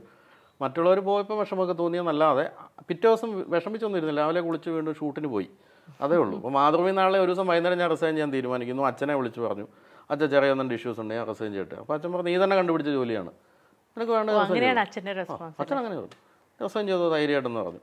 2,000 രൂപ ബാങ്കിലുണ്ട്, ഞാൻ അവിടെ നിന്ന് ഇറങ്ങി പോകുന്നു 10 വർഷം ജോലി ചെയ്തിട്ട്. പിന്നെ ഞാൻ ഒരു 3 മാസം ഇരുന്ന് എന്ത് ചെയ്യണമെന്ന് ആലോചിച്ചു. 3 മാസം വീട്ടിലിരുന്നില്ല. അതാണ് എൻ്റെ. ഞാനൊരു പോയിട്ട് ഒരു കുഞ്ഞു റൂം ഇവിടെ പുല്ലേപ്പടി പാലത്തിൻ്റെ സൈഡിൽ കുഞ്ഞു റൂം റെന്റിന് എടുത്തിട്ട് രാവിലെ ചോറൊക്കെയായിട്ട് അവിടെ പോയിരിക്കും, ഇരുന്ന് ഇങ്ങനെ ആലോചിക്കും. വൈകുന്നേരം അവിടെ നിന്ന് വീട്ടിൽ ഒരു ഓഫീസിൽ പോകുന്ന പോലെ 10 കൊല്ലം പോയതാണല്ലോ. അങ്ങനെ പോയി 3 മാസം ഇരുന്നതിന് ശേഷം ഞാൻ തീരുമാനിച്ചു ഇത് ഒരു മാഗസിൻ തന്നെ തുടങ്ങാം. അങ്ങനെ പിന്നെ ഞാൻ മാഗസിൻ തുടങ്ങാൻ പോകുന്നു എന്ന് പറഞ്ഞുകൊണ്ട് അതിൻ്റെ 1 വർഷത്തെ സബ്സ്ക്രിപ്ഷൻ പൈസ വാങ്ങിച്ചു നമ്മുടെ ഫ്രണ്ട്സിൻ്റെ ഒക്കെ അടുത്തുനിന്ന്. ആ പൈസ കൊണ്ടാണ് ഞാൻ മാഗസിൻ തുടങ്ങിയത്. അല്ലാതെ എൻ്റെ കയ്യിൽ നിന്ന് ഒരു പൈസ ഇല്ലായിരുന്നു. ഒരു സാധാരണക്കാരൻ, ഒരു സാധാരണ ലൈഫായിരുന്നു. There was nothing really remarkable about your upbringing in the sense of financial stability. അങ്ങനെയൊന്നും കണ്ടിട്ടില്ല. അങ്ങനെ ഒരാൾക്ക് ഇതുപോലെ ഒരു റിസ്ക് എടുക്കുമോ അല്ലെങ്കിൽ ഇങ്ങനെ ഒരു ഓൺട്രപ്രണർ ആവാനുള്ള ആ പുഷ് എവിടെ നിന്നാണ് കിട്ടിയത്? അതെനിക്ക് അറിഞ്ഞൂടാ. ഞാൻ ഇപ്പോഴും നല്ലൊരു ബിസിനസ് മാൻ ഒന്നും അല്ല. കാരണം ഞാൻ ഇത്രയും വർഷം മാഗസിൻ നടന്നിട്ട് ഞാൻ വലിയ പൈസ ഒന്നും ഉണ്ടാക്കില്ല, ജീവിച്ചു പോയി എന്ന് മാത്രമേ ഉള്ളൂ. എൻ്റെ അച്ഛനാണെങ്കിൽ എൻ്റെ അച്ഛൻ അങ്ങനെ ഒരു ബിസിനസ് ഫാമിലി ഒന്നും അല്ലെങ്കിൽ അച്ഛൻ ഇലക്ട്രിസിറ്റി ബോർഡിൽ നിന്ന് റിസൈൻ ചെയ്തിട്ട് അച്ഛൻ സ്വന്തമായിട്ടൊരു കോൺട്രാക്ട് ഒരു കൺസ്ട്രക്ഷൻ കമ്പനി തുടങ്ങിയിരുന്നു. അച്ഛൻ മരിക്കുമ്പോഴും അത് നല്ല രീതിയിൽ പോകുന്നുണ്ട്. അത് വേണം എനിക്ക് ഏറ്റെടുക്കാമായിരുന്നു. പക്ഷേ എനിക്കൊരിക്കലും ചിന്തിക്കാൻ പറ്റില്ല ഈ സിമെൻറ്റിൻ്റെയും കമ്പിയുടെയും ലോകം. അതുകൊണ്ട് അത് അവിടെ നിന്ന് പോയി അബ്രപ്റ്റായിട്ട് നിന്ന് പോയത് കൊണ്ട് തന്നെ ഞങ്ങൾക്ക് വലിയ നഷ്ടപരിഹാരം കൊടുക്കേണ്ടി വന്നു റബ്ബർ ബോർഡിനൊക്കെ. കാരണം ഏറ്റെടുക്കാതെ ഒരു വർക്ക് പകുതിയായിപ്പോയി. എന്നിട്ട് ഞാൻ അതൊന്നും പിടിച്ചില്ല. അതൊന്നും ഏറ്റെടുത്താൽ മൊത്തം എല്ലാം വിറ്റ് നശിച്ചു പോകുമല്ല, അതൊന്നും സംഭവിക്കില്ലെന്ന് എനിക്കറിയാമായിരുന്നു. പക്ഷേ ഇതെങ്ങനെയോ ഞാൻ ഈ പറഞ്ഞ പോലെ മാനേജ്മെൻറ്റ്, മാർക്കറ്റിംഗ്, സർക്കുലേഷൻ, ഇങ്ങനെയൊക്കെയുള്ള സാധനങ്ങൾ എങ്ങനെയൊക്കെയോ ഞാൻ തന്നെ പഠിച്ചെന്ന് തോന്നുന്നു. ഈ കടലിലിട്ടാൽ നീന്തുമെന്ന് പറഞ്ഞ പോലെ ഉള്ളതെന്ന് എനിക്ക് തോന്നുന്നു. മോശമില്ലാതെ എല്ലാം കൊണ്ടുപോയി. ഇപ്പോഴും യൂട്യൂബ് ചാനലിൻ്റെ കാര്യത്തിൽ ഇപ്പോഴും ഞാൻ നല്ല മാർക്കറ്റിംഗ് വേണം ഇതിന്. പക്ഷേ ഞാൻ പറഞ്ഞത് ജനങ്ങൾ കാണാൻ വേണ്ടിയല്ല, ഞാൻ പറഞ്ഞത് ഇതിൻ്റെ അകത്ത് പല എന്താ പറയുന്നത് പരസ്യങ്ങൾ ആഡ് ചെയ്യുന്നു, അല്ലെങ്കിൽ പലതരത്തിലുള്ള ഇൻ്റഗ്രേഷനും അതൊക്കെ നമ്മളെപ്പോഴും മാർക്കറ്റിംഗ് മീറ്റിങ്സും ഒക്കെ നടത്തുന്നുണ്ട്. ഇന്നും ഉണ്ടായിരുന്നു. അങ്ങനെയൊക്കെ തന്നെ അത് മുന്നോട്ട് കൊണ്ടുപോകുന്നത്. അപ്പോൾ മാഗസിൻ്റെ മറ്റൊരു പതിപ്പായിട്ട് തന്നെ ഇപ്പോൾ ഇത് മുന്നോട്ട് പോകുന്നത്. പിന്നെ ഒരു ക്രെഡിബിലിറ്റി ഫാക്ടർ ഒരിക്കലും വിടില്ല. അത് മാതൃഭൂമി തന്നൊരു ട്രെയിനിങ് ആണ്. നമുക്ക് 10 വർഷത്തെ അവിടെ ജീവിച്ചുകൊണ്ട് നമുക്ക് ഇന്നത് ചെയ്യരുത് എന്നുള്ളൊരു സാധനം മനസ്സിലുണ്ട്. അതേ ഉള്ളൂ. നമ്മൾ മാഗസീൻ എഴുതുമ്പോൾ ചേട്ടൻ പറഞ്ഞു ഇതുപോലെ കുറേ ചേഞ്ചസ് വന്നിട്ടുണ്ട്, ലാംഗ്വേജിൽ വ്യത്യാസം വന്നിട്ടുണ്ട്. പക്ഷേ യൂട്യൂബിലേക്ക് ഇറങ്ങുമ്പോൾ നമുക്ക് വീണ്ടും നമ്മളുടെ ഒരു ലാംഗ്വേജിനെ ട്വീക്ക് ചെയ്യേണ്ടതും അല്ലാതെ നമ്മുടെ ഓഡിയൻസ് ആരാണെന്നൊന്ന് ആലോചിച്ച് അതിനനുസരിച്ച് പ്രസൻറ്റ് ചെയ്യേണ്ട ഒരു ആവശ്യം കൂടിയില്ലേ? അപ്പോൾ did you really bring about A change? കാരണം ഞാൻ പറയണത് എന്തുകൊണ്ടാണെന്ന് വെച്ച് കഴിഞ്ഞാൽ യൂട്യൂബിൽ നിൽക്കുന്നവർ പൊതുവെ on an average, you can exclude me also, in the age group of 20 to 30s ആണ്. അപ്പോൾ ഓഡിയൻസും ഏകദേശം ആ ഒരു age ഗ്രൂപ്പിലാണ് കൂടുതലുള്ളതും. U reaching out to A younger audience. അപ്പോൾ സ്വയമേ did you bring about any changes? ഇല്ല, ഈ തന്നെ ഈ പറഞ്ഞ കാര്യത്തിൽ ഒരു ചേഞ്ച് ഉണ്ട്. അതായത് ഞാൻ നോക്കുമ്പോൾ എൻ്റെ സ്റ്റാറ്റിസ്റ്റിക്സ് ഒക്കെ നോക്കുമ്പോൾ എപ്പോഴും 22 to 54 ആണ് എൻ്റെ 54 ആണ്. അതും അതിൽ 94.1% മെയിൽ, ബാക്കിയുള്ളൂ ഫീമെയിൽ. അപ്പോൾ മെയിലാണ്. അതാണ് അതിൻ്റെ അതെന്നുവെച്ചാൽ ഈ വണ്ടിയാണല്ലോ അധികമായി. അപ്പോൾ ഇപ്പം എൻ്റെ അമ്മയെ പറ്റിയൊക്കെ ഞാൻ ചെയ്ത വണ്ടി ഓടിക്കുന്ന വീഡിയോ ഒക്കെ ഉള്ളൂ സ്ത്രീകൾ അതുപോലെ കണ്ടത്. ബാക്കിയൊക്കെ പുരുഷന്മാർ വണ്ടി വാങ്ങിക്കാൻ വേണ്ടി നോക്കുന്ന ഒരു ചാനലാണല്ലോ. അപ്പോൾ അതുകൊണ്ട് എന്താ ഗുണമെന്ന് വെച്ചാൽ ബൈങ് കപ്പാസിറ്റി ഉള്ളവരാണ് ഇത് വാങ്ങിക്കുന്നത്. അപ്പോൾ അതുപോലെയുള്ള ഇൻ്റഗ്രേഷൻസും സാധനങ്ങളൊക്കെ നമ്മുടെ ഇതിൽ വരാറുണ്ട്. അപ്പോൾ അതുകൊണ്ട് തന്നെ ഞാൻ അങ്ങനെ നോക്കാറില്ല. പിന്നെന്ന് വെച്ചാൽ നമ്മൾ ഹായ് ഗൈസ് എന്ന് പറയുന്ന സാധനം ഒന്നും നമുക്ക് അറിയാൻ വയ്യ, അങ്ങനൊന്നും സൺഗ്ലാസ് വെക്കാനും അറിയാൻ വയ്യ, അതൊന്നും ഇല്ലാത്ത പരിപാടി അവതരിപ്പിക്കും, സത്യസന്ധമായി അവതരിപ്പിക്കുന്നു. അതാണ് ഞാൻ എപ്പോഴും ചെയ്യുന്ന കാര്യം. ഇപ്പോൾ പലരും ചോദിക്കും നിങ്ങൾ ഈ വണ്ടിയെ പറ്റി, ഒരു വണ്ടി അങ്ങനെ മോശമായിട്ടൊന്നും പറയുന്നില്ലല്ലോ. പക്ഷേ വരികൾക്കിടയിൽ വായിക്കാൻ പറ്റും വേണ്ടയാൾക്ക്. ഇപ്പം ഇന്ന സാധനം ഇത് കുറച്ചുകൂടി നന്നാക്കാമായിരുന്നു എന്ന് പറഞ്ഞാൽ അതിൻ്റെ അർത്ഥം അത് മോശമാണെന്നല്ലേ, അല്ലാതെ അത് വളരെ മോശമാണ് എന്ന് പറയുന്നത് ഒരു ശരിക്കും ജേർണലിസ്റ്റിക് ഒരു അപ്രോച്ച് അല്ല എന്നുള്ളതുകൊണ്ട് ഞാനത് ചെയ്യാറില്ല. പിന്നെ ഈ തമാശകളും അതൊക്കെ കൊണ്ടുവന്നിട്ട് നമ്മളൊന്ന് ഇട്ട് നോക്കുമല്ലോ ആദ്യമൊക്കെ. അപ്പോൾ കുഴപ്പമില്ല, പിടിക്കാൻ എന്തൊക്കെ വർക്കാവും നോക്കിയിട്ട് തന്നെയാണ് ചെയ്തുകൊണ്ടിരുന്നത്. എന്തായാലും അത് എല്ലാവർക്കും ഇഷ്ടപ്പെടും. പിന്നെ ചിലരൊക്കെ പറയാറുണ്ട് ചേട്ടാ ഇതൊരു ലെവൽ പ്ലേയിങ് ഗ്രൗണ്ടാണ്. കാരണം നമ്മൾ എത്ര വർഷം നമ്മൾ മീഡിയ നിന്നാലും, നമ്മൾ എത്ര പൊസിഷനിൽ നിന്നാലും, എത്ര എക്സ്പീരിയൻസ് ഉണ്ടെങ്കിലും നമ്മൾ യൂട്യൂബിലേക്ക് വരുമ്പോഴത്തേക്കും നമ്മൾ ശരിക്കും പറഞ്ഞാൽ വളരെ ലെവലായിട്ടാണ് നമ്മൾ കമ്പീറ്റ് ചെയ്യുന്നത് വിത്ത് അവർ ഫെലോ യൂട്യൂബേഴ്സ്. അവിടെ ഈ എക്സ്പീരിയൻസും ഈ നാക്കോ ഈ അണ്ടർസ്റ്റാൻഡിങ്ങോ ഒന്നും മെച്യൂരിറ്റിയോ അതൊന്നും റെലവെൻ്റ് അല്ല. Didn't you feel that when you started off? അതുകൊണ്ട് അതിൻ്റെ അതൊരു കാര്യം എന്താ പറയുക, തന്നെ നമ്മൾ നമ്മുടെ വഴി പോവാം. ഞാനിപ്പോൾ ഇതിൻ്റെ അകത്ത് യൂട്യൂബ് ആരൊക്കെ കാണുന്നു, അല്ലെങ്കിൽ യൂട്യൂബിൽ ഇപ്പം നമ്മുടെ അത്ര എക്സ്പീരിയൻസ് ഒന്നും ഇല്ലാത്ത ഒരു പയ്യൻ ഒരു ബൈക്ക് ചെയ്ത് 10 ലക്ഷം വ്യൂ വരുന്നു, ഇതൊന്നും എന്നെ ബാധിക്കാറില്ല. ഞാനൊന്നും ശ്രദ്ധിക്കുന്ന ആളെയല്ല. ഞാൻ എൻ്റെ വഴി കൂടെ പൊയ്ക്കൊണ്ടിരിക്കുന്നു. രാവിലെ എഴുന്നേറ്റ് 6 മണിയാകുമ്പോൾ കുളിച്ച് റെഡിയായി പൗഡർ ഇട്ട് ഒരു വണ്ടി എടുത്ത് ഷൂട്ട് ചെയ്യാൻ പോകും. 10 മണിയാകുമ്പോൾ തിരിച്ചു വരും. വന്നതിന് ശേഷം എന്തായാലും ഇതുപോലെ മാർക്കറ്റിംഗ് മീറ്റിംഗ് ഒക്കെ കാണും. വൈകുന്നേരം പനമ്പിള്ളകളൊരു ചായക്കട പോയി ചായ കുടിക്കും. ഇതൊക്കെ തന്നെ ഉള്ളു ജീവിതം ഇവിടെ ഉണ്ടെങ്കിൽ. അല്ലെങ്കിൽ നമ്മളിപ്പോൾ ഞാനിപ്പോൾ ഒരു ട്രാവൽ കമ്പനിയുടെ ബ്രാൻഡ് അംബാസഡറാണ്.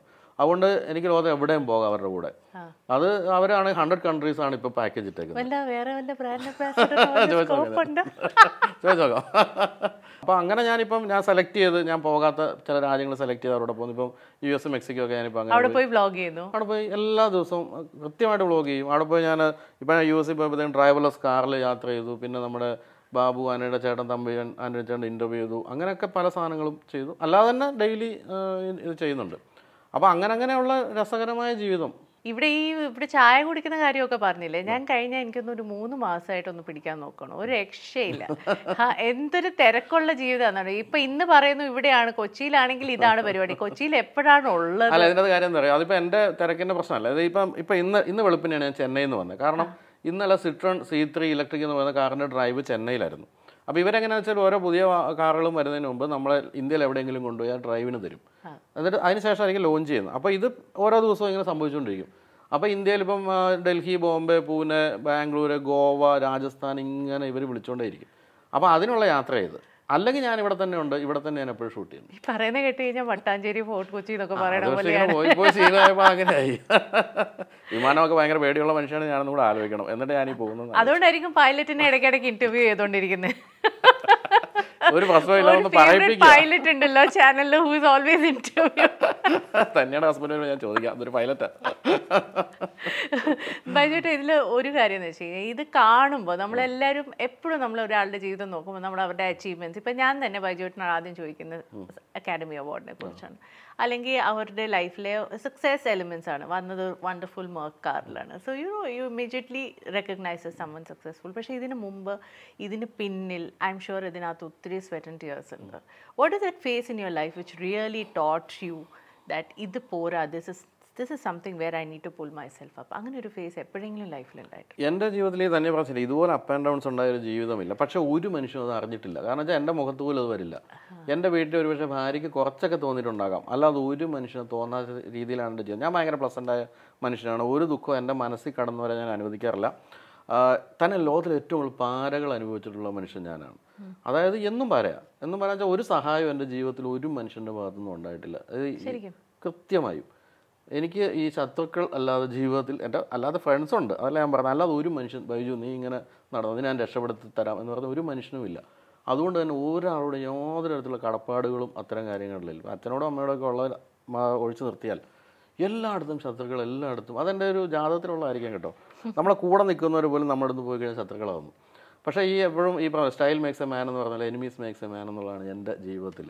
ഞാനിങ്ങനെ ഭയങ്കരമായിട്ട് ഡൗൺ ആയിട്ട്, അല്ലെങ്കിൽ ഇപ്പോൾ നമ്മൾ കുറച്ച് മടിയൊക്കെ പിടിച്ചിരിക്കുന്ന സമയത്ത് നമ്മൾക്കെതിരെ ആരെങ്കിലും വരും, അപ്പം തന്നെ നമ്മൾ ഉഷാറാവുന്നു. അന്ന് രാവിലെ തന്നെ ഷൂട്ട് തുടങ്ങുന്നു, ദിവസവും ഒരു വ്ളോഗ് വെച്ചിടുന്നു. അതെനിക്ക് സത്യത്തിൽ അത് ഭയങ്കര ഇഷ്ടമാണ് എനിക്ക്. അങ്ങനെ ഇപ്പോൾ ശത്രുക്കളില്ലാതെ നമുക്ക് ജീവിക്കാൻ പറ്റാത്ത അവസ്ഥയായി.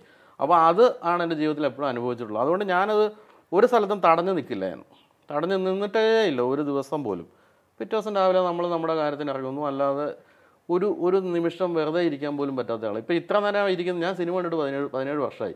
തിയേറ്ററിൽ പോയി സിനിമ കണ്ടിട്ട് തിയേറ്ററിൽ ഇരിക്കാൻ എനിക്ക് പറ്റില്ല. അങ്ങനെ പോലും ഇരിക്കുകയില്ല. അത്രയ്ക്ക് കിടക്കാൻ നേരത്ത് മാത്രമേ കട്ടിൽ പോവുള്ളൂ രാത്രിയിൽ. അത്രയ്ക്ക് വർക്കഹോളിക്കായിട്ട് മനുഷ്യൻ. ഒരു സാധനം പകുതിയാക്കി വെക്കാനൊന്നും പറ്റില്ല.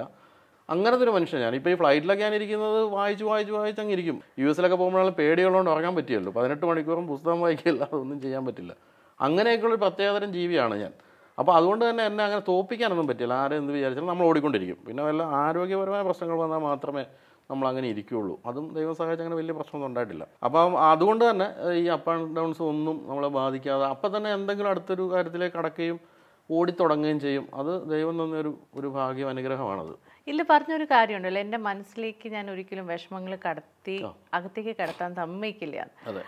അതൊരു നാച്ചുറൽ അല്ല, ഒരു ഹ്യൂമൻ റിയാക്ഷൻ അല്ലല്ലോ. നമ്മുടെ ജീവിതത്തിൽ സങ്കടങ്ങൾ വരും, നമുക്ക് അത് അബ്സോർബ് ചെയ്യാനുള്ള ടൈം എടുക്കുകയും അതിൽ നിന്ന് നമ്മൾ എന്തെങ്കിലും എക്സ്പീരിയൻസ് ചെയ്യും പുറത്തു വരികയല്ലേ പതിവ് സാധാരണ മനുഷ്യൻ്റെ.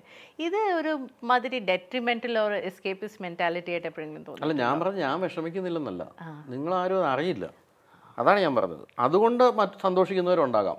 ഇപ്പം എൻ്റെ അച്ഛൻ മരിച്ച വെച്ചാൽ എനിക്ക് ജീവിതത്തിൽ ഏറ്റവും വലിയൊരു എന്താ പറയുക, അതിലും വലിയ അടിയൊന്നും കിട്ടാനില്ല. കാരണം അതുപോലെ അച്ഛനൊരു ഫ്രണ്ടായിരുന്നു. അതിൽ നിന്നൊക്കെ ഞാൻ പെട്ടെന്ന് 2 ദിവസം കൊണ്ട് ഞാൻ അടുത്ത ജോലിക്ക് പോയി. കാരണം അങ്ങനെ നിന്ന് അച്ഛൻ്റെ ഫോട്ടോ പോലും ഞാൻ വീട്ടിൽ വയ്ക്കില്ല. കാരണം അത് കണ്ടാൽ പോലും സഹിക്കാൻ പറ്റാത്ത അത്രയും വിഷമമുണ്ട്. പക്ഷേ ആ രീതിയിൽ ഞാൻ മുന്നോട്ട് പൊയ്ക്കൊണ്ടിരുന്നത്. ആ സമയത്താണെങ്കിൽ 2 ദിവസം കഴിഞ്ഞ് ഞാൻ ഓഫീസിലെത്തി. ആ രീതിയിൽ മനസ്സിനെ ഇങ്ങനെ പ്രിപ്പയർ ചെയ്തുകൊണ്ടേയിരിക്കും. അതുകൊണ്ട് തന്നെ ചിലപ്പോൾ ചിലർക്ക് തോന്നിക്കണം അച്ഛൻ മരിച്ചിട്ട് 2-ാം ദിവസം വന്നോന്ന്. പക്ഷേ അത് ഞാൻ എൻ്റെ മൈൻഡിനെ ഇങ്ങനെ ഒന്ന് സെറ്റാക്കാൻ വേണ്ടി വരുന്നതാണ്. അപ്പോൾ ആ രീതിയിൽ വർക്കഹോളിക്കായിട്ട് ഓടിക്കൊണ്ടിരിക്കണം എന്നാണ് എൻ്റെ ഒരു ആഗ്രഹം. അതുകൊണ്ടാണ് ഞാൻ ഈ പറഞ്ഞ പോലെ ഈ പല മേഖലകളിൽ നമുക്ക് നിൽക്കാൻ പറ്റുന്നത്. അതുകൊണ്ടാണ് ഇപ്പോൾ എൻ്റെ അടുത്തൊക്കെ പറഞ്ഞു, ഞാൻ രാവിലെ ഷൂട്ടിങ് കഴിഞ്ഞ് 10:30 വന്നാൽ നേരെ വന്ന് ഡ്രസ്സ് മാറ്റിയിരുന്ന് എഴുതാൻ തുടങ്ങും. അതെനിക്ക് ഒരു ബുദ്ധിമുട്ടും തോന്നാറില്ല അതിൽ. കാരണം എനിക്ക് അങ്ങനെ എഴുതിയേ പറ്റൂ. ഇപ്പോൾ തന്നെ ഒരു ഉദാഹരണം പറഞ്ഞാൽ, ഞാനിപ്പോൾ എല്ലാ ശനിയാഴ്ച നമുക്ക് ക്വസ്റ്റ്യൻ ആൻസർ ഒരു സെഷൻ ഉണ്ട്. അത് 100 കണക്കിന് മെയിൽ വരും, ചോദ്യങ്ങൾ. അതിൽ നിന്ന് സാധനങ്ങൾ സെലക്ട് ചെയ്തൊരു 6-7 ക്വസ്റ്റ്യൻ എഴുതാൻ തന്നെ ഒരു ഫുൾ ഡേ വേണം. 115 ആഴ്ചയായിട്ട് ഞാൻ അത് മുടക്കിയിട്ടില്ല. 115 ആഴ്ചയായിട്ട് ഞാൻ ഒരു ദിവസം ഫുൾ ഇരുന്ന് ഇത് എഴുതുന്നുണ്ട്. അതിനുശേഷം ഷൂട്ട് ചെയ്യുന്നുണ്ട്. അത് എല്ലാ ശനിയാഴ്ചയും വരുന്നുണ്ട്. ഇതുവരെ മുടങ്ങിയിട്ടില്ല. ഏഷ്യാനിൽ ഞാൻ 8 വർഷം പ്രോഗ്രാം ചെയ്തിട്ട് ഒരാഴ്ച പോലും ഞാൻ മുടക്കിയിട്ടില്ല. എൻ്റെ അച്ഛൻ വളരെ സീരിയസ് ആയിട്ട് ഹോസ്പിറ്റലിൽ കിടക്കുമ്പോഴും ഞാൻ വന്ന് ഷൂട്ട് കഴിഞ്ഞിട്ട് വേഗം തിരിച്ചു പോയി. അങ്ങനെ ജോലി ചെയ്യുന്ന ആളാണ്. അതുകൊണ്ട് നമ്മളെ അങ്ങനെ ആർക്കും തളച്ചിടാൻ പറ്റില്ല എന്നാണ് എൻ്റെ ഒരു ചിന്ത. ഇപ്പോൾ ബൈജുവേട്ടൻ പറഞ്ഞല്ലോ ഫ്രണ്ട്സ് എല്ലാവരും എനിമീസായി മാറുന്നു, അല്ലെങ്കിൽ നമുക്ക് എനിമീസാണ് നമ്മുടെ ബൂസ്റ്റ് എന്ന്. പക്ഷേ എപ്പോഴെങ്കിലും ഇരുന്ന് ആലോചിച്ചിട്ടുണ്ടോ why this kind of N approach comes? നമ്മുടെ കൂടെ നിന്ന് അവർ എന്തുകൊണ്ട് ഇങ്ങനെ പെരുമാറുന്നു? അത് വല്ലാതെ വിഷമിപ്പിച്ചിട്ടുണ്ട്? വിഷമിപ്പിക്കാറില്ല, കാരണം വെച്ചാൽ അതിപ്പോൾ ശീലമായി. അതുകൊണ്ട് എനിക്ക് വിഷമമൊന്നുമില്ല. ആദ്യമൊക്കെ വിഷമമൊക്കെ തോന്നിയിരുന്നു. പിന്നെ എന്താ പറയുക, ഇത് എന്തുകൊണ്ടാണിതെന്ന് ആലോചിച്ച് വിഷമിക്കേണ്ട കാര്യം എനിക്കില്ല. കാരണം ഞാൻ ഇവരോട് ആരോടും ഒന്നും ചെയ്തിട്ടില്ലെന്ന് എനിക്ക് നന്നായിട്ട് അറിയാം. അതുകൊണ്ട് എനിക്കത് ആലോചിച്ച് വിഷമിക്കേണ്ട കാര്യമില്ല. പിന്നെ ഒരാൾ നന്നാകുന്നതിലുള്ള ബുദ്ധിമുട്ട് എന്ന് പറയുന്നത് മലയാളികൾക്ക് പണ്ടേ ഉള്ളതാണ്. ഇല്ല, ഞാനെപ്പോഴും ആലോചിക്കും മമ്മൂക്കയും മോഹൻലാലും ഒക്കെ ഉണ്ടല്ലോ, ഇവരൊക്കെ എങ്ങനെ ഇത്രയും കാലം ഇവിടെയൊക്കെ പിടിച്ചു തന്നു അല്ലേ? അതൊക്കെ എന്തൊക്കെ പാരകളായിരിക്കും ഇവരൊക്കെ അനുഭവിച്ചത്. എന്നിട്ട് അവരുടെ ഒരു പ്രതിഭ കൊണ്ടാണ് അവർ പിടിച്ചു തന്നത് അല്ലേ? അതുപോലെ എനിക്കെന്തെങ്കിലും പ്രതിഭ ഉള്ളതുകൊണ്ടായിരിക്കും ഞാൻ പിടിച്ചു നിൽക്കുന്നത്. ഞാൻ വിചാരിച്ച് സമാധാനിക്കല്ല, അല്ലാതെ ഇപ്പം എന്ത് ചെയ്യാൻ? എന്തായാലും ആരുടെയും വായടച്ച് മൂടാനൊന്നും പറ്റില്ല. പറയുന്നവരൊക്കെ പറഞ്ഞു കേട്ടോ. പക്ഷേ ഇതൊന്നും ഈ പറഞ്ഞ പോലെ ഇപ്പം അതിന് ഞാൻ വേറൊരു കാര്യം കണ്ടിട്ടുണ്ട് കേട്ടോ. ഞാൻ എന്തായാലും ആത്മകഥ എഴുതും. ആ ആത്മകഥയിൽ ഞാൻ ഓരോ അധ്യായം ഓരോ ശത്രുക്കൾക്ക് കൊടുക്കും. അവരുടെ പടം വെച്ച് തന്നെ കൊടുക്കും. എന്താ പറയുക, ഞാനിപ്പോൾ ഈ ചില സോഷ്യൽ മീഡിയയിൽ എനിക്ക് ചില ആക്രമണങ്ങൾ വന്നപ്പോൾ ഞാൻ ഈ സൈബർ പോലീസിൻ്റെ അടുത്ത് അപ്പോൾ അവരുടെ അടുത്ത് പറഞ്ഞത്, നമ്മൾ വിചാരിക്കുന്ന പോലെ ഒന്നുമല്ല, ഈ നമുക്ക് ഈ സോഷ്യൽ മീഡിയയിലെ കാര്യങ്ങൾക്കെതിരെ ഒന്നും കൊടുക്കാവുന്ന ഫലപ്രദമായ നിയമങ്ങളൊന്നും ഇന്ത്യയിൽ ഇല്ലെന്ന് പറഞ്ഞു. ഒരു അനുഭവം ഉണ്ടായിരുന്നല്ലോ, അറിയാത്ത ഒരു കുട്ടിയുടെ. അതെ, എനിക്കറിയാൻ വയ്യ. ചെന്നൈ എന്നൊരു കുട്ടി, അവർ മാനസിക രോഗമാണെന്നാണ് പോലീസ് പറയുന്നത്. മാനസിക രോഗങ്ങൾക്കെതിരെ ഒന്നും ചെയ്യാൻ പറ്റില്ല എന്ന് പോലീസ് പറയുന്നത്. ഞാൻ ശരിയായിക്കോട്ടെ, എന്നാൽ പിന്നെ മാനസിക രോഗങ്ങൾ അങ്ങനെ വിലസി നടക്കട്ടെ എന്ന് വിചാരിച്ചു. അപ്പം 10-25 ഫോൺ നമ്പേഴ്സ് ഞാൻ പോലീസിൽ കൊടുത്തു. 142 ഫേക്ക് IDs കൊടുത്തു ഒരാളുടെ. അങ്ങനെ മെനക്കെട്ട ഒരാൾ എനിക്കെതിരെ തിരിയുന്നത് സന്തോഷമുള്ള കാര്യമില്ല. ഒരാളെ ജീവിതം മുഴുവൻ എനിക്ക് വേണ്ടി സമർപ്പിക്കാമെന്ന് പറയുന്നത് സന്തോഷമുള്ള കാര്യമല്ലേ? അപ്പം ഞാൻ ഉദ്ദേശിച്ചത് അവരെയൊക്കെ പറ്റിയൊക്കെ നല്ല നല്ല അധ്യായങ്ങൾ എൻ്റെ ഈ ആത്മകഥയിൽ കൊടുക്കുക വിത്ത് പടം. അത് ഞാൻ ആദ്യം സോഷ്യൽ മീഡിയ പ്രസിദ്ധീകരിക്കും. അപ്പം പിന്നെ പോലീസിനൊന്നും ചെയ്യാനില്ല, കാരണം പോലീസ് എന്നോട് പറഞ്ഞു കഴിഞ്ഞു സോഷ്യൽ മീഡിയ നമുക്കെതിരെ എന്ത് വന്നാലും ഒന്നും നിയമമില്ല ഇന്ത്യയിൽ നിന്ന്. അങ്ങനെ നല്ലൊരു പുസ്തകം. അപ്പോൾ അത് കേട്ടപ്പോൾ എൻ്റെ ഫ്രണ്ട് അനൂപ് പറഞ്ഞു, അപ്പോൾ പുസ്തകത്തിൻ്റെ പേര് ശത്രുപുരാണം എന്നായിരിക്കും എന്ന് ചോദിച്ചു. ഇപ്പോൾ യാത്രകളെ കുറിച്ച് പറഞ്ഞു കഴിഞ്ഞാൽ ഇപ്പം ഈയിടയ്ക്ക് ഇറങ്ങിയ പുസ്തകത്തിൽ യുക്രൈനും തായ്വാനുമാണ് കവർ ചെയ്തിരിക്കുന്നത്. ഇപ്പോൾ യുക്രൈൻ്റെ സിറ്റുവേഷൻ എന്ന് പറയുന്നത് വളരെ ഇറ്റ് ഇസ് ഡെവസ്റ്റേറ്റിംഗ്. നമ്മൾ അവിടെ നിന്ന് കിട്ടുന്ന പിക്ചേഴ്സ് ആണെങ്കിലും ഇൻഫർമേഷൻ ആണെങ്കിലും ഇറ്റ്സ് ആബ്സല്യൂട്ട്ലി ഡെവസ്റ്റേഷൻ ആ ഒരു കൺട്രി കണ്ടിരിക്കുന്നത്. ഇപ്പോൾ ബൈജുവേട്ടന് എങ്ങനെയാണ് തോന്നുന്നത് അതിനെക്കുറിച്ച് ആലോചിക്കുമ്പോൾ? How do you feel about എനിക്ക് ശരിക്കും പറഞ്ഞാൽ എൻ്റെ ജീവിതത്തിൽ ഞാൻ പോയതിൽ ഈ പഴയ സോവിയറ്റ് യൂണിയൻ്റെ ഭാഗമായിരുന്ന രാജ്യങ്ങളിൽ ഏറ്റവും ഇഷ്ടപ്പെട്ട രാജ്യം ഉക്രൈനായിരുന്നു. നമ്മളിപ്പോൾ ഈ ജോർജിയ ആയാലും കസാഖിസ്ഥാൻ, ഉസ്ബെക്കിസ്ഥാൻ അങ്ങനെയുള്ള ഏത് സ്ഥലത്ത് പോയാലും അവിടെയൊക്കെ ഈ ഒരു പഴയ ഈ സോവിയറ്റ് പ്രേതമുണ്ട്. അതായത് നമുക്ക് കാണുമ്പോൾ തന്നെ ജനത്തിൻ്റെ മുഖത്തൊരു സന്തോഷമൊന്നുമില്ല. പക്ഷേ ഉക്രൈനികൾ അങ്ങനെയല്ല. ഉക്രൈനികൾ ഭയങ്കര ഹാപ്പി, ഭയങ്കര പ്ലസൻ്റായ ആൾക്കാരാണ്. തന്നെയല്ല, ഇപ്പോൾ അവിടുത്തെ ഉദാഹരണം ലിവീവ് എന്ന് പറയുന്നത് അവിടുത്തെ ഒരു സിറ്റിയിൽ മാത്രം 400 ഏക്കർ സ്ഥലത്തിനുള്ളിൽ 241 പഴയ ബിൽഡിങ്സ് ഉണ്ട്. അതായത് ഹെറിറ്റേജ് ബിൽഡിങ്സ് ഉണ്ട്. അത്രയും മനോഹരമായ സിറ്റികളും ഈ സ്ക്വയേഴ്സും ഒക്കെയാണ് അവിടെ ഉള്ളത്. ഞാൻ ഏറ്റവും സന്തോഷമായിട്ട് യാത്ര ചെയ്ത സ്ഥലമാണ്. അതിനുശേഷം തിരിച്ച് ഇവിടുത്തെ വെള്ളപ്പൊക്ക കാലത്തായിരുന്നു ഞാൻ അവിടെ ഉണ്ടായിരുന്നത്. വലിയ വെള്ളപ്പൊക്കം വന്ന സമയത്ത് തിരിച്ചു വന്നിട്ട് ഞാൻ ഏറ്റവും സന്തോഷത്തോടെ ഈ പുസ്തകം എഴുതിയതും ഒക്കെ ഇതിനെപ്പറ്റിയായിരുന്നു. പക്ഷേ എന്തുകൊണ്ടും അത് പ്രസിദ്ധീകരിക്കാൻ വൈകി ഈ ഒരു അവസ്ഥയിലെത്തി. ഇപ്പോൾ ഞാൻ ആ പുസ്തകം പ്രസിദ്ധീകരിച്ചപ്പോൾ അതിൽ ആദ്യം തന്നെ എഴുതിയിരിക്കുന്നത്, നിങ്ങൾ ഈ പുസ്തകത്തിൽ വായിച്ച് ഉക്രൈൻ ആയിരിക്കില്ല, നിങ്ങളവിടെ പോവുകയാണെങ്കിൽ നിങ്ങളെ കാത്തിരിക്കുന്നത് എന്നെഴുതി. സെയിം സംഭവമാണ് തായ്വാൻ. ലോകത്തിലെ ഏറ്റവും ഒരു വെൽത്തിയസ്റ്റ് രാജ്യമാണ്.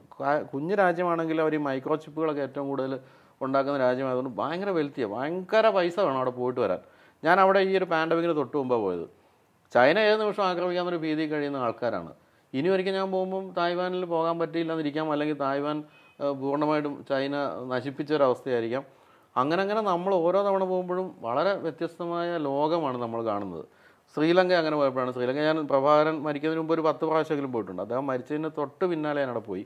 ആ സമയത്ത് പ്രഭാകരനുമായിട്ട് ബന്ധപ്പെട്ട എല്ലാ സ്ഥലങ്ങളിലും ഞാൻ പോയിരുന്നു. വീടായാലും, ജനിച്ച വീട്, വളർന്ന വീട്. ഇത്തവണ ഞാൻ ഈയിടെ പോയപ്പോഴത്തേക്ക് അവിടെ ഒന്നുമില്ല. ശരിക്കും പറഞ്ഞാൽ നമ്മൾ ഈ ന്യൂസിൽ പലപ്പോഴും ഇങ്ങനെ സംഭവിച്ചിട്ടുണ്ട്. നമ്മൾ ഈ ന്യൂസിൽ കാണുന്ന ഒരു ഇമേജറി ഉണ്ടല്ലോ, ഒരു സ്ഥലത്തെക്കുറിച്ചും അവിടുത്തെ ആൾക്കാരെക്കുറിച്ചും, അതും റിയാലിറ്റിയും തമ്മിൽ ഒരു ബന്ധവും ഇല്ല എന്ന് തോന്നിയ സ്ഥലങ്ങൾ ഉണ്ടായിട്ടുണ്ടോ?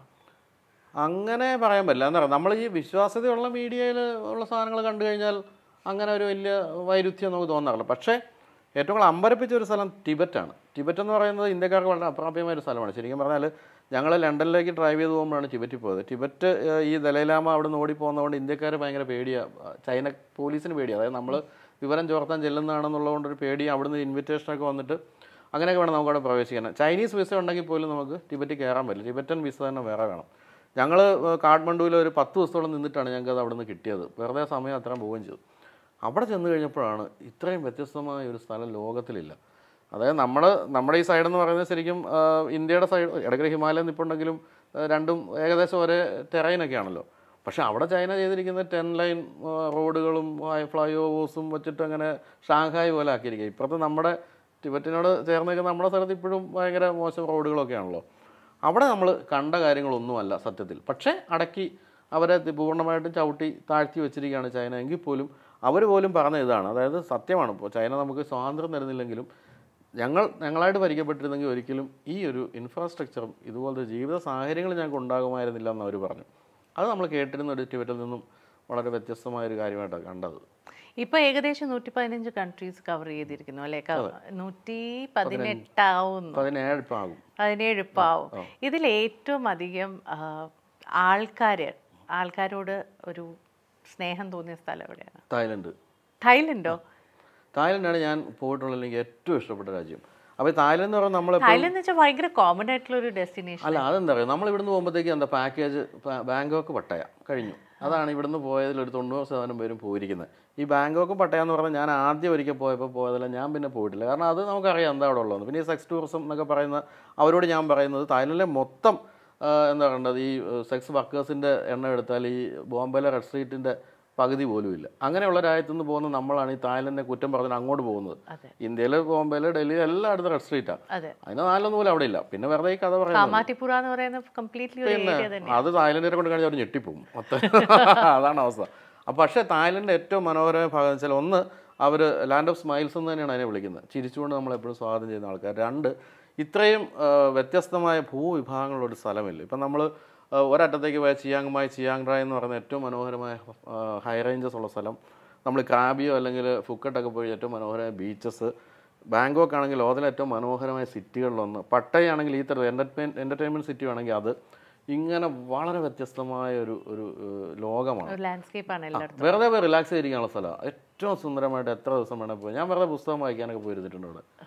ഒരു ശല്യമില്ല, നല്ല മനുഷ്യരും നല്ല ലോകവും. എനിക്ക് ഏറ്റവും ഇഷ്ടപ്പെട്ട ഒരു രാജ്യം അതാണ്. ആരും നിങ്ങളെ ശല്യപ്പെടുത്തുന്നില്ല, നിങ്ങൾക്ക് എന്തും ചെയ്യാം, അത് നിങ്ങളുടെ ഇഷ്ടം. അത് മലയാളിക്ക് ഒരിക്കലും മനസ്സിലാകാത്ത കാര്യമാണല്ലോ. നമ്മുടെ ഇവിടെ എല്ലാവരും മറ്റുള്ളവർ എന്ത് ചെയ്യുന്നു നോക്കിയിരിക്കുമ്പോൾ അവിടെ ഒന്നുമില്ല, നിങ്ങളെന്താ നിങ്ങൾക്ക് ഇഷ്ടമുള്ള ചെയ്തു എന്ന് പറഞ്ഞ് തുറന്നു വെച്ചിരിക്കുന്ന ഒരു രാജ്യം അത്. അതെനിക്ക് ഭയങ്കര ഇഷ്ടമാണ്. ഞാനൊരു ഏരിയ കവർ ചെയ്തിട്ടില്ല, which is your car journalism area. കാരണം കാറിനെ കുറിച്ചും വെഹിക്കിൾസിനെ കുറിച്ചും വലിയ വിവരം ഇല്ലാത്ത ഒരാളാണ് ഇരിക്കുന്നത്. എന്നാൽ തന്നെയും ഇപ്പോൾ പല രാജ്യങ്ങളിലും പല തരത്തിലുള്ള ഡെവലപ്മെന്റ്സ് നടക്കുന്നുണ്ട്. Which is that model, which is that car you waiting for? മാർക്കറ്റിൽ അത് ഇറങ്ങാൻ വേണ്ടിയും ടെസ്റ്റ് ഡ്രൈവ് ചെയ്യാൻ വേണ്ടിയും അല്ലെങ്കിൽ അതിനെ ഒന്ന് എക്സ്പീരിയൻസ് ചെയ്യാൻ വേണ്ടിയും വെയിറ്റ് ചെയ്യുന്ന വണ്ടി ഏതാണ് ഇപ്പോൾ? അത് ഞാൻ എക്സ്പീരിയൻസ് ചെയ്ത് കഴിഞ്ഞു. അതായത് ഞാനിപ്പോൾ US പോയെന്ന് പറഞ്ഞല്ലോ. അതായത് നമ്മളിപ്പോൾ ടെസ്ല പോലുള്ള വാഹനങ്ങളൊക്കെ ഇപ്പം ഡ്രൈവർലെസ് കാറുകൾ എന്നാണ് അറിയപ്പെടുന്നതെങ്കിലും നമ്മളെപ്പോഴും അതിലിരിക്കുമ്പോൾ സ്റ്റിയറിംഗ് കൈ വേണമെന്നാണ്. എന്തെങ്കിലും ഒരു എന്താ മെഷീനൊരു പ്രശ്നം ഉണ്ടായാൽ നമ്മൾ വേണമെന്നാണ്. പക്ഷേ ടോട്ടലി ഡ്രൈവർലെസ് ആയിട്ട് ഓടിക്കാൻ വേണ്ടി ഒരു ഒറ്റ കമ്പനിക്ക് അവർ പെർമിഷൻ കൊടുത്തിട്ടുള്ളൂ. അത് ഷെവർലെ GM എന്ന് പറയുന്ന കമ്പനിയുടെ ഒരു ക്രൂസ് എന്ന് പറയുന്ന ഒരു ഡിവിഷനുണ്ട്. അവരൊരു ഡ്രൈവർലെസ് കാർ ഉണ്ടാക്കിയിട്ടുണ്ട്. അതിന് മാത്രമേ ടോട്ടലി ഡ്രൈവർലെസ് ആയിട്ട് ഓടാനുള്ള ഇത് കൊടുത്തിട്ടുള്ളൂ. അപ്പോൾ ഞാനിപ്പോൾ US പോയപ്പോഴത്തേക്ക് എൻ്റെ ഫ്രണ്ട് ഉണ്ട് അവിടെ, വിജു എന്ന് പറഞ്ഞു. വിജു ഞാൻ പറഞ്ഞു ഇങ്ങനെ ഒരു വണ്ടിയെ പറ്റി ഒന്ന് അന്വേഷിച്ചിട്ട് നമുക്ക് കയറാൻ പറ്റുമെങ്കിൽ കയറണം എന്ന് പറഞ്ഞു. അപ്പോൾ വിജു അന്വേഷിച്ചപ്പോൾ അത് അവർ ടെസ്റ്റ് പീരീഡാണ്, അവരുടെ ഇൻവൈറ്റ് കിട്ടിയാലേ നമുക്ക് അതിൽ കയറാൻ പറ്റും. അങ്ങനെ വിജു അവിടുത്തെ ആരെയൊക്കെയോ സമീപിച്ച് ഇൻവൈറ്റൊക്കെ വാങ്ങിച്ചിട്ട് ഞങ്ങൾ ഇത് കയറി. ഞെട്ടിക്കുന്ന അനുഭവം. എൻ്റെ വീഡിയോ കിടക്കുന്നുണ്ട് എൻ്റെ ചാനലിൽ. അതായത് നമ്മൾ പണ്ട് ദി കാർ എന്ന് പറഞ്ഞൊരു സിനിമ വന്നിട്ടുണ്ടായിരുന്നു. അത് മലയാളമല്ല, ഇംഗ്ലീഷ്. തന്നെ ഓടുന്നൊരു കാറ്, എന്നിട്ട് ആൾക്കാർ ഇടിച്ചു കൊല്ലുന്നു അങ്ങനെയൊക്കെ പറഞ്ഞിട്ട് തന്നെ സ്റ്റിയറിംഗ് ഒക്കെ തിരിയുന്നു. നമ്മൾ രാത്രി 11 മണിക്ക് സാൻ ഫ്രാൻസിസ്കോയിൽ നിൽക്കുന്നു. നമ്മൾ ആപ്പിൽ ഇതിനെ വിളിക്കുന്നു, ഒരു വണ്ടി വന്ന് നിൽക്കുന്നു, ആരുമില്ല വണ്ടിക്കകത്ത്, ഡ്രൈവറും ഇല്ല, ഒന്നുമില്ല, വെറുതെ വരുന്നു. നമ്മളതിൻ്റെ ഫ്രണ്ടിലേക്ക് നമുക്ക് കയറാൻ പറ്റില്ല, ക്ലോസ്ഡാണ്. ബാക്കിൽ കയറിയിരിക്കുന്നു, നമ്മൾ ഇന്ന സ്ഥലത്തേക്ക് പോകാൻ അടിക്കുന്നു, അത് പോകുന്നു. നമ്മളെ കൊണ്ട് ഇത് ഡ്രൈവറിലാണ് പോയിക്കൊണ്ടിരിക്കുന്നത്. അതിങ്ങനെ സ്റ്റിയറിംഗ് ഒക്കെ പോകുന്നു, വട്ടം കറങ്ങി റൈറ്റ് എടുക്കുന്നു, ലെഫ്റ്റ് എടുക്കുന്നു, പച്ച ലൈറ്റിൽ പോകുന്നു, റെഡ് ലൈറ്റ് നിൽക്കുന്നു. അതിൻ്റെ ഇടയ്ക്ക് ഒരു ഫ്രണ്ടിലൊരു വണ്ടി വന്ന് നിന്നപ്പോഴത്തേക്ക് അത് ബാക്കിൽ കൊണ്ടുവന്ന് നിർത്തിയിട്ട് ഇവൻ എന്താ ചെയ്യുന്നതെന്ന് ഇങ്ങനെ നോക്കിയിട്ട് അവൻ എടുക്കുന്നില്ലെന്നുണ്ട്. അപ്പോൾ അതൊക്കെ ഇങ്ങനെ എടുത്ത് ഇങ്ങനെ പോകുന്നു. ശരിക്കും പറഞ്ഞാൽ ഒരു രക്ഷയില്ലാത്ത എക്സ്പീരിയൻസ് ആയിരുന്നു അത്. ഞാൻ ആ വീഡിയോ കണ്ടാലറിയാം, ഞാനിതങ്ങനെ അലറിക്ക് പോയി സന്തോഷിക്കുകയും പേടിക്കുകയും ഒക്കെ ചെയ്യുന്നുണ്ട്. കാരണം ഇത് നല്ല സ്പീഡിലൊക്കെ പോകുമ്പോൾ ഇത് നമുക്ക് എന്തെങ്കിലും ഒരു കൺട്രോൾ ഇല്ലല്ലോ, ഇത് ഇടിച്ച് പോയാൽ അതിൻ്റെ അതിന് ചാകുള്ളൂ. പക്ഷേ അത് ഞാൻ ശരിക്കും പറഞ്ഞാൽ അത്ര ഞാൻ വിചാരിച്ചില്ല. നമ്മൾ വിചാരിച്ചത് ഡ്രൈവർസ് കാർ എന്നൊക്കെ പറഞ്ഞാലും പതുക്കെ ഇഴഞ്ഞ് പോകുന്ന, ഇത് നമ്മൾ ഓടിക്കുന്ന പോലെ തന്നെ പോകുന്നു. ഓരോ രസമാണ് അതിപ്പോൾ. ഒരു ജംഗ്ഷനിലൊക്കെ എത്തിയിട്ട് നമ്മൾ നോക്കുന്ന പോലെ ആരോ വരും നോക്കുമെന്ന് നമുക്ക് തോന്നും രണ്ട് സൈഡിലും. ഞാനത് പറയുന്നുണ്ട്, ശരിക്കും ഇതിനകത്ത് ആരോ ഇരിപ്പുണ്ട് ഒരു അജ്ഞാതമായിട്ട്, അല്ല ഇത് ഓടിക്കാൻ പറ്റും.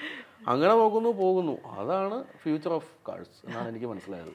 ഈ കാറും ജേർണലിസവും ട്രാവലിങ്ങും ഒക്കെയുള്ള ആളോട് നമുക്ക് കുറച്ച് ഫിലോസഫിയും കൂടി അടുപ്പിക്കാം അല്ലേ? ഒരു ഗെയിം ആവാം.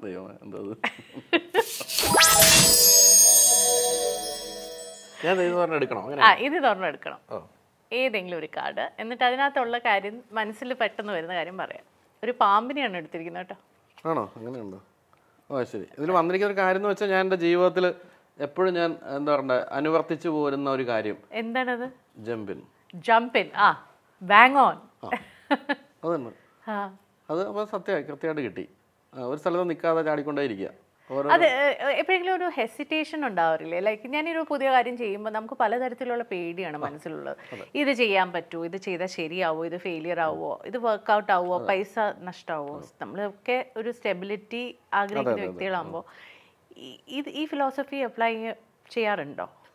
ഉണ്ട്. അതെന്ന് വെച്ചാൽ ഇപ്പോൾ ഈ പറഞ്ഞ ടെൻഷൻ തീർച്ചയായിട്ടും ഉണ്ട്. ടെൻഷൻ എന്ന് വെച്ചാൽ ടെൻഷൻ നമുക്ക് ആരോടും ഷെയർ ചെയ്യാനും ഇല്ല. കാരണം ഇപ്പോൾ ഭാര്യയുടെ കാര്യത്തിൽ അല്ലെങ്കിൽ അമ്മയൊക്കെ ആയാലും സ്ത്രീകളെ പൊതുവെ പിന്നെ ഉള്ളല്ലോ നമ്മുടെ കുടുംബത്തിലൊക്കെ. അപ്പോൾ ഇവരൊക്കെ എന്ന് വെച്ചാൽ കൂടുതൽ ടെൻഷൻ ഉണ്ടാക്കും. അതുകൊണ്ട് അവരോടൊന്നും ഷെയർ ചെയ്യാൻ പറ്റില്ല. അപ്പം അവർ ചോദിച്ചാൽ ഒരു പ്രശ്നമില്ല, അത് ശരിയായിക്കോളും എന്നൊക്കെ പറഞ്ഞ് നമ്മൾ പിന്നെ മുന്നോട്ട് പോകുക. പിന്നെ നമ്മുടെ ഈ കൃത്യമായിട്ട് ഈ ബിസിനസ് മൈൻഡൊന്നും അധികം ഇല്ലാത്തതുകൊണ്ട് നമ്മൾ തന്നെ കണ്ടുപിടിക്കുന്ന ചില വഴികളിലൂടെ അങ്ങ് പോകുന്നു, അത് ശരിയാകുന്നു. ഞാൻ എപ്പോഴും ചിന്തിക്കുന്ന വെച്ചാൽ ഇപ്പം ഞാൻ മാഗസിൻ ബിസിനസ് മൈൻഡ് ഇല്ല എന്ന് പറയുന്നുണ്ട്, പക്ഷേ കാണിച്ചതൊന്നും ബിസിനസ് മൈൻഡ് ഇല്ലാത്തൊരു വ്യക്തി ചെയ്യുന്ന കാര്യമല്ല. അല്ല, അങ്ങനെയാണെങ്കിൽ മാഗസിൻ തുടങ്ങിയ ഞാൻ ഒരു മനോരമയാകേണ്ടതാണ് ഇല്ലേ? 18 വർഷം മാഗസിൻ നടത്തിയിട്ട് ഞാൻ ഒരു മാഗസിൻ തന്നെ നിന്നു. അതൊരു മനോരമയോ മാതൃഭൂമിയോ ആയില്ല.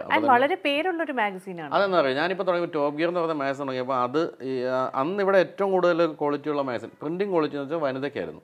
അതിനേക്കാളും ക്വാളിറ്റിയുള്ള പേപ്പറിലാണ് ഞാനത് പ്രിൻറ്റ് ചെയ്തത്. പിന്നെ ഫുൾ പേജ് ഫോട്ടോകളൊക്കെ ആദ്യമായിട്ട് അടിക്കുന്നത് എൻ്റെ മാഗസിനിൽ. മൂന്നാമത്തെ കാര്യം, ഇംഗ്ലീഷ് ടൈറ്റിലുകൾ കൊടുക്കുന്നു, ഈവൻ ഓൺ കവർ ഞാനാണ് തുടങ്ങിയത്. അതൊന്നും അതുവരെ മലയാളം മാഗസിനിൽ ഇംഗ്ലീഷ് ടൈറ്റിലൊന്നും ചോദിക്കുമായിരുന്നു. ഇപ്പോൾ എല്ലാവരും ഉപയോഗിക്കുന്നുണ്ട്.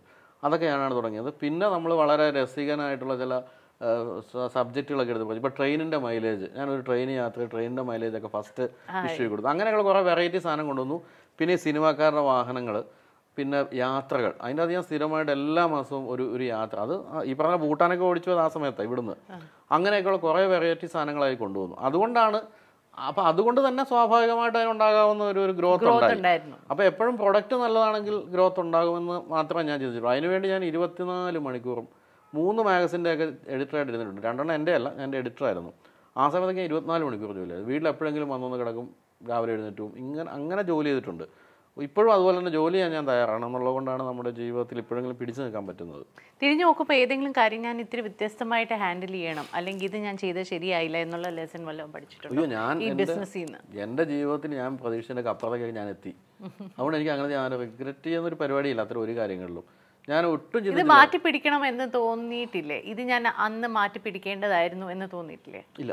കാരണം വെച്ചാൽ എനിക്ക് എൻ്റെ ഒരു എന്താ പറയണ്ടേ, എനിക്ക് എത്രത്തോളം എത്താൻ പറ്റുമെന്ന് എനിക്കറിയാം. അതിൻ്റെ അപ്പുറത്തേക്കൊന്നും ഞാൻ ചിന്തിച്ചിട്ട് കാര്യമില്ല. അപ്പോൾ എന്തുകൊണ്ട് ഞാൻ മനോരമ ആയില്ല എന്നുള്ളതിൻ്റെ ഒരു സംഭവം. അപ്പോൾ ചിലരുടെ പറഞ്ഞു, ചേട്ടാ ഒരു 5 കോടി രൂപ കാരണം ഇൻവെസ്റ്റ്മെൻറ്റ് വാങ്ങിച്ചിട്ട് മാഗസിൻ വലുതാക്കുക. ഞാൻ പറഞ്ഞു ഒരിക്കലും പാടില്ല.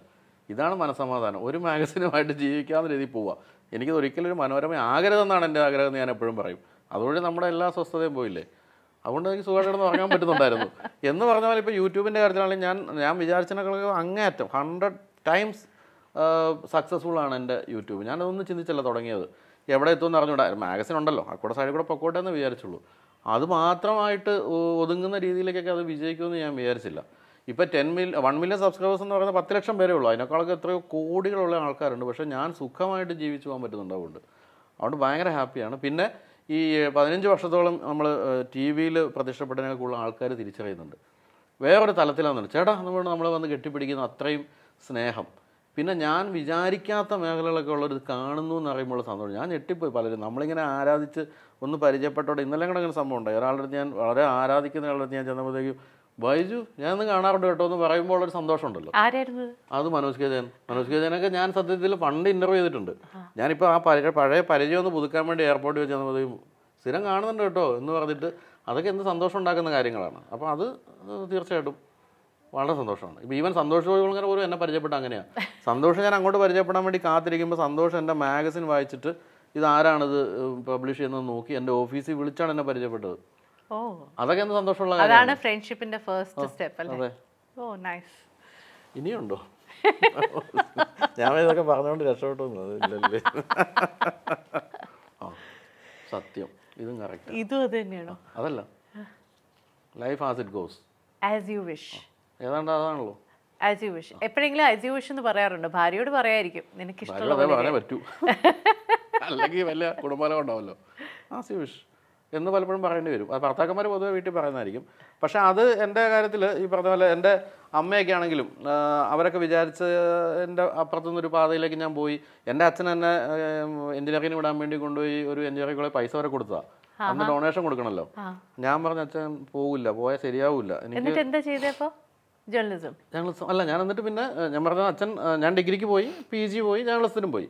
പക്ഷേ പ്രീ ഡിഗ്രി കഴിഞ്ഞപ്പോൾ എഞ്ചിനീയറിംഗിന് വിടാൻ വേണ്ടി 30,000 രൂപ, ആ കാലത്ത് 30,000 ഭയങ്കര വലിയ തുകയാണ്. അതുകൊണ്ട് രാമയ്യ എന്ന് പറയുന്ന എഞ്ചിനീയറിംഗ് കോളേജിൽ ബാംഗ്ലൂർ അച്ഛൻ കൊടുത്തതാണ്. ഞാൻ ആ വഴിക്ക് പോയില്ല. പോയിരുന്നെങ്കിൽ ഈ പറഞ്ഞ പോലെ ഞാനൊരു എഞ്ചിനീയറായിട്ടൊക്കെ അല്ല അച്ഛൻ്റെ ഒരു കൺസ്ട്രക്ഷൻ കമ്പനിയിലേക്ക് പോയേനെ. അപ്പോൾ അതിൽ ആസി വിഷ് അല്ല അച്ഛൻ്റെ കാര്യത്തിൽ. പക്ഷേ എൻ്റെ കാര്യത്തിൽ ആസി വിഷായിട്ട് തന്നെയാണ് കാര്യം. ആക്ച്വലി അച്ഛൻ പറഞ്ഞത് ആസ് യു വിഷ് എന്നാണ്. അച്ഛൻ അങ്ങനെ പറഞ്ഞു കേട്ടോ, അത് പറഞ്ഞു. ഞാൻ പറഞ്ഞു വെച്ചാൽ ഓക്കെ നിൻ്റെ ഇഷ്ടം പോലെ. എല്ലാ കാര്യത്തിലും അച്ഛൻ അങ്ങനെ ചെയ്തിട്ടുള്ളൂ. തീരെ മോശമായി പോകില്ല എന്നൊരു ധാരണ ഉള്ളതുകൊണ്ടായിരിക്കാം ആസി വിഷ്. അത് മാതൃഭൂമിയിൽ നിന്ന് പോന്നപ്പോഴും ആസി വിഷ്. അതെ, അപ്പോൾ അത് ശരിയാ. ഇനിയുണ്ടോ? Last but not the least,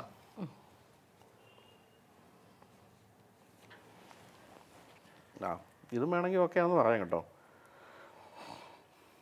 always എപ്പോഴും ചെയ്യുന്ന കാര്യം, അല്ലെങ്കിൽ എപ്പോഴും ഇത് ചെയ്തുകൊണ്ടിരിക്കണം എന്ന് ആഗ്രഹിക്കുന്ന കാര്യം എന്താണ്? എപ്പോഴും ചെയ്തുകൊണ്ടിരിക്കുന്ന ജോലി. അത് പലപ്പോഴും പറയുമ്പോൾ അതൊരു ശരിയാണോ എന്ന് തോന്നിയേക്കാം. പക്ഷേ ഞാൻ പറഞ്ഞില്ലേ, ഞാൻ ജോലി ചെയ്യുന്നില്ലെങ്കിൽ വായിച്ചുകൊണ്ടിരിക്കുകയായിരിക്കും. ഈ രണ്ട് കാര്യങ്ങൾ എനിക്ക് ഇരുന്ന് ചെയ്യാൻ പറ്റുള്ളൂ.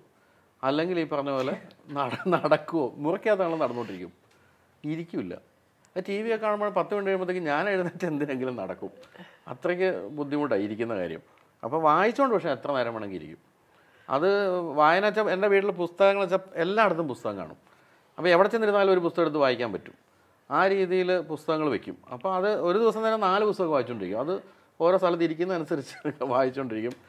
ഫ്ലൈറ്റിലാണെങ്കിൽ വായിക്കും, എങ്ങനെ യാത്ര വണ്ടി ഓടിക്കുമ്പോൾ അല്ലാത്ത സമയത്തൊക്കെ വായിക്കും. വണ്ടി ഓടിക്കുന്നത് ഭയങ്കര ഇഷ്ടമാണ്. പക്ഷേ എനിക്ക് ഒരിക്കലും കേരളത്തിലോ ഇന്ത്യയിൽ പൊതുവെയോ അങ്ങനെ വണ്ടി ഓടിച്ചുകൊണ്ടിരിക്കുന്നത് ഇഷ്ടമല്ല. Let's go for A drive എന്ന് പറയാൻ പറ്റുന്നൊരു സ്ഥലമല്ല ഇത്. അതുകൊണ്ട് പക്ഷേ ഇപ്പോൾ UK എവിടെ പോയാലും, വെളിയിൽ എവിടെ പോയാലും, ഞാൻ ഇപ്പോൾ ശ്രീലങ്ക മുഴുവൻ ഞാൻ ഈയിടെ വണ്ടി റെൻ്റ് എടുത്ത് ഓടിച്ചിട്ട് വന്നത്. UK നല്ല രീതിയിൽ ഞാനിപ്പം മോളെ വിടാൻ പോയപ്പോൾ ഡ്രൈവ് ചെയ്തു. അത് ഭയങ്കര ഇഷ്ടമാണ്. അങ്ങനെ വളരെ സ്വസ്ഥമായി ഓടിക്കാൻ പറ്റുന്ന സ്ഥലത്ത്. അത് സ്പീഡൊന്നും അല്ല കേട്ടോ, നല്ല രസമായിട്ട് കാഴ്ചയൊക്കെ കണ്ട് പതുക്കെ ഓടിച്ചു പോകാൻ ഭയങ്കര ഇഷ്ടമാണ്. പാട്ടൊക്കെ കേട്ട് അതും ഇഷ്ടമാണ്. പക്ഷെ പൊതുവെ വായനയാണ് എനിക്ക് ഏറ്റവും ഇഷ്ടം. Okay, so wrapping up the show, ഞാൻ 3 ഫസ്റ്റ് ചോദിക്കുകയാണ്. ഓക്കെ, ഫസ്റ്റ് ലോങ് ഡ്രൈവ് ബൈക്കിൽ എൻ്റെ RS100 Kochi Kottayam to Kodaikanal. College അച്ഛനമ്മ അറിയാതെ. ഓക്കെ, ഫസ്റ്റ് അച്ചീവ്മെൻ്റ് എന്ന് പറയുന്നത് മാതൃഭൂമി കിട്ടിയത് തന്നെ. ഞാൻ എൻ്റെ പോസ്റ്റ് ഗ്രാജുവേഷൻ കഴിഞ്ഞ് റിസൾട്ട് വരുന്നതിന് എനിക്ക് മാതൃഭൂമി കിട്ടി. Okay, first dream fulfilled. അത് ശരിക്കും പറഞ്ഞാൽ അതും മാതൃഭൂമി തന്നെയാണ്. ജേർണലിസ്റ്റ് ആണെന്നുള്ള ഭയങ്കരമായ ആഗ്രഹം മാതൃഭൂമി കിട്ടി. മാതൃഭൂമിയൊക്കെ മനോരമ രണ്ടാണല്ലോ കേരളത്തിലെ ഏറ്റവും എല്ലാവരും ആഗ്രഹിക്കുന്ന 2 കാര്യങ്ങൾ. അതിലൊന്ന് മാതൃഭൂമി കിട്ടിയത് തന്നെയായിരുന്നു എൻ്റെ ഏറ്റവും വലിയ ഡ്രീം ഫുൾഫിൽഡ്. ഇനിയും കുറേ ഫസ്റ്റ് ഉണ്ടാവും. Thank you. And I wish you all the best. Thank you so much for coming. ഭയങ്കര തിരക്കാണെന്ന് അറിയാം. ഒരു യൂട്യൂബിന്റെ every minute counts. Thanks a lot for your valuable. അല്ല, ഞാൻ ഈ വർഷങ്ങളായിട്ട് തന്നെ കാണുന്നുണ്ട്. എനിക്ക് സന്തോഷമാണ് തന്നെ വിളിച്ചപ്പോൾ. ഇനി എന്താ വിളിക്കാത്തതെന്ന് ഞാൻ ആലോചിച്ചുകൊണ്ടിരിക്കുകയാണ്. Thank you. Thank you. Thanks so much. Thank you.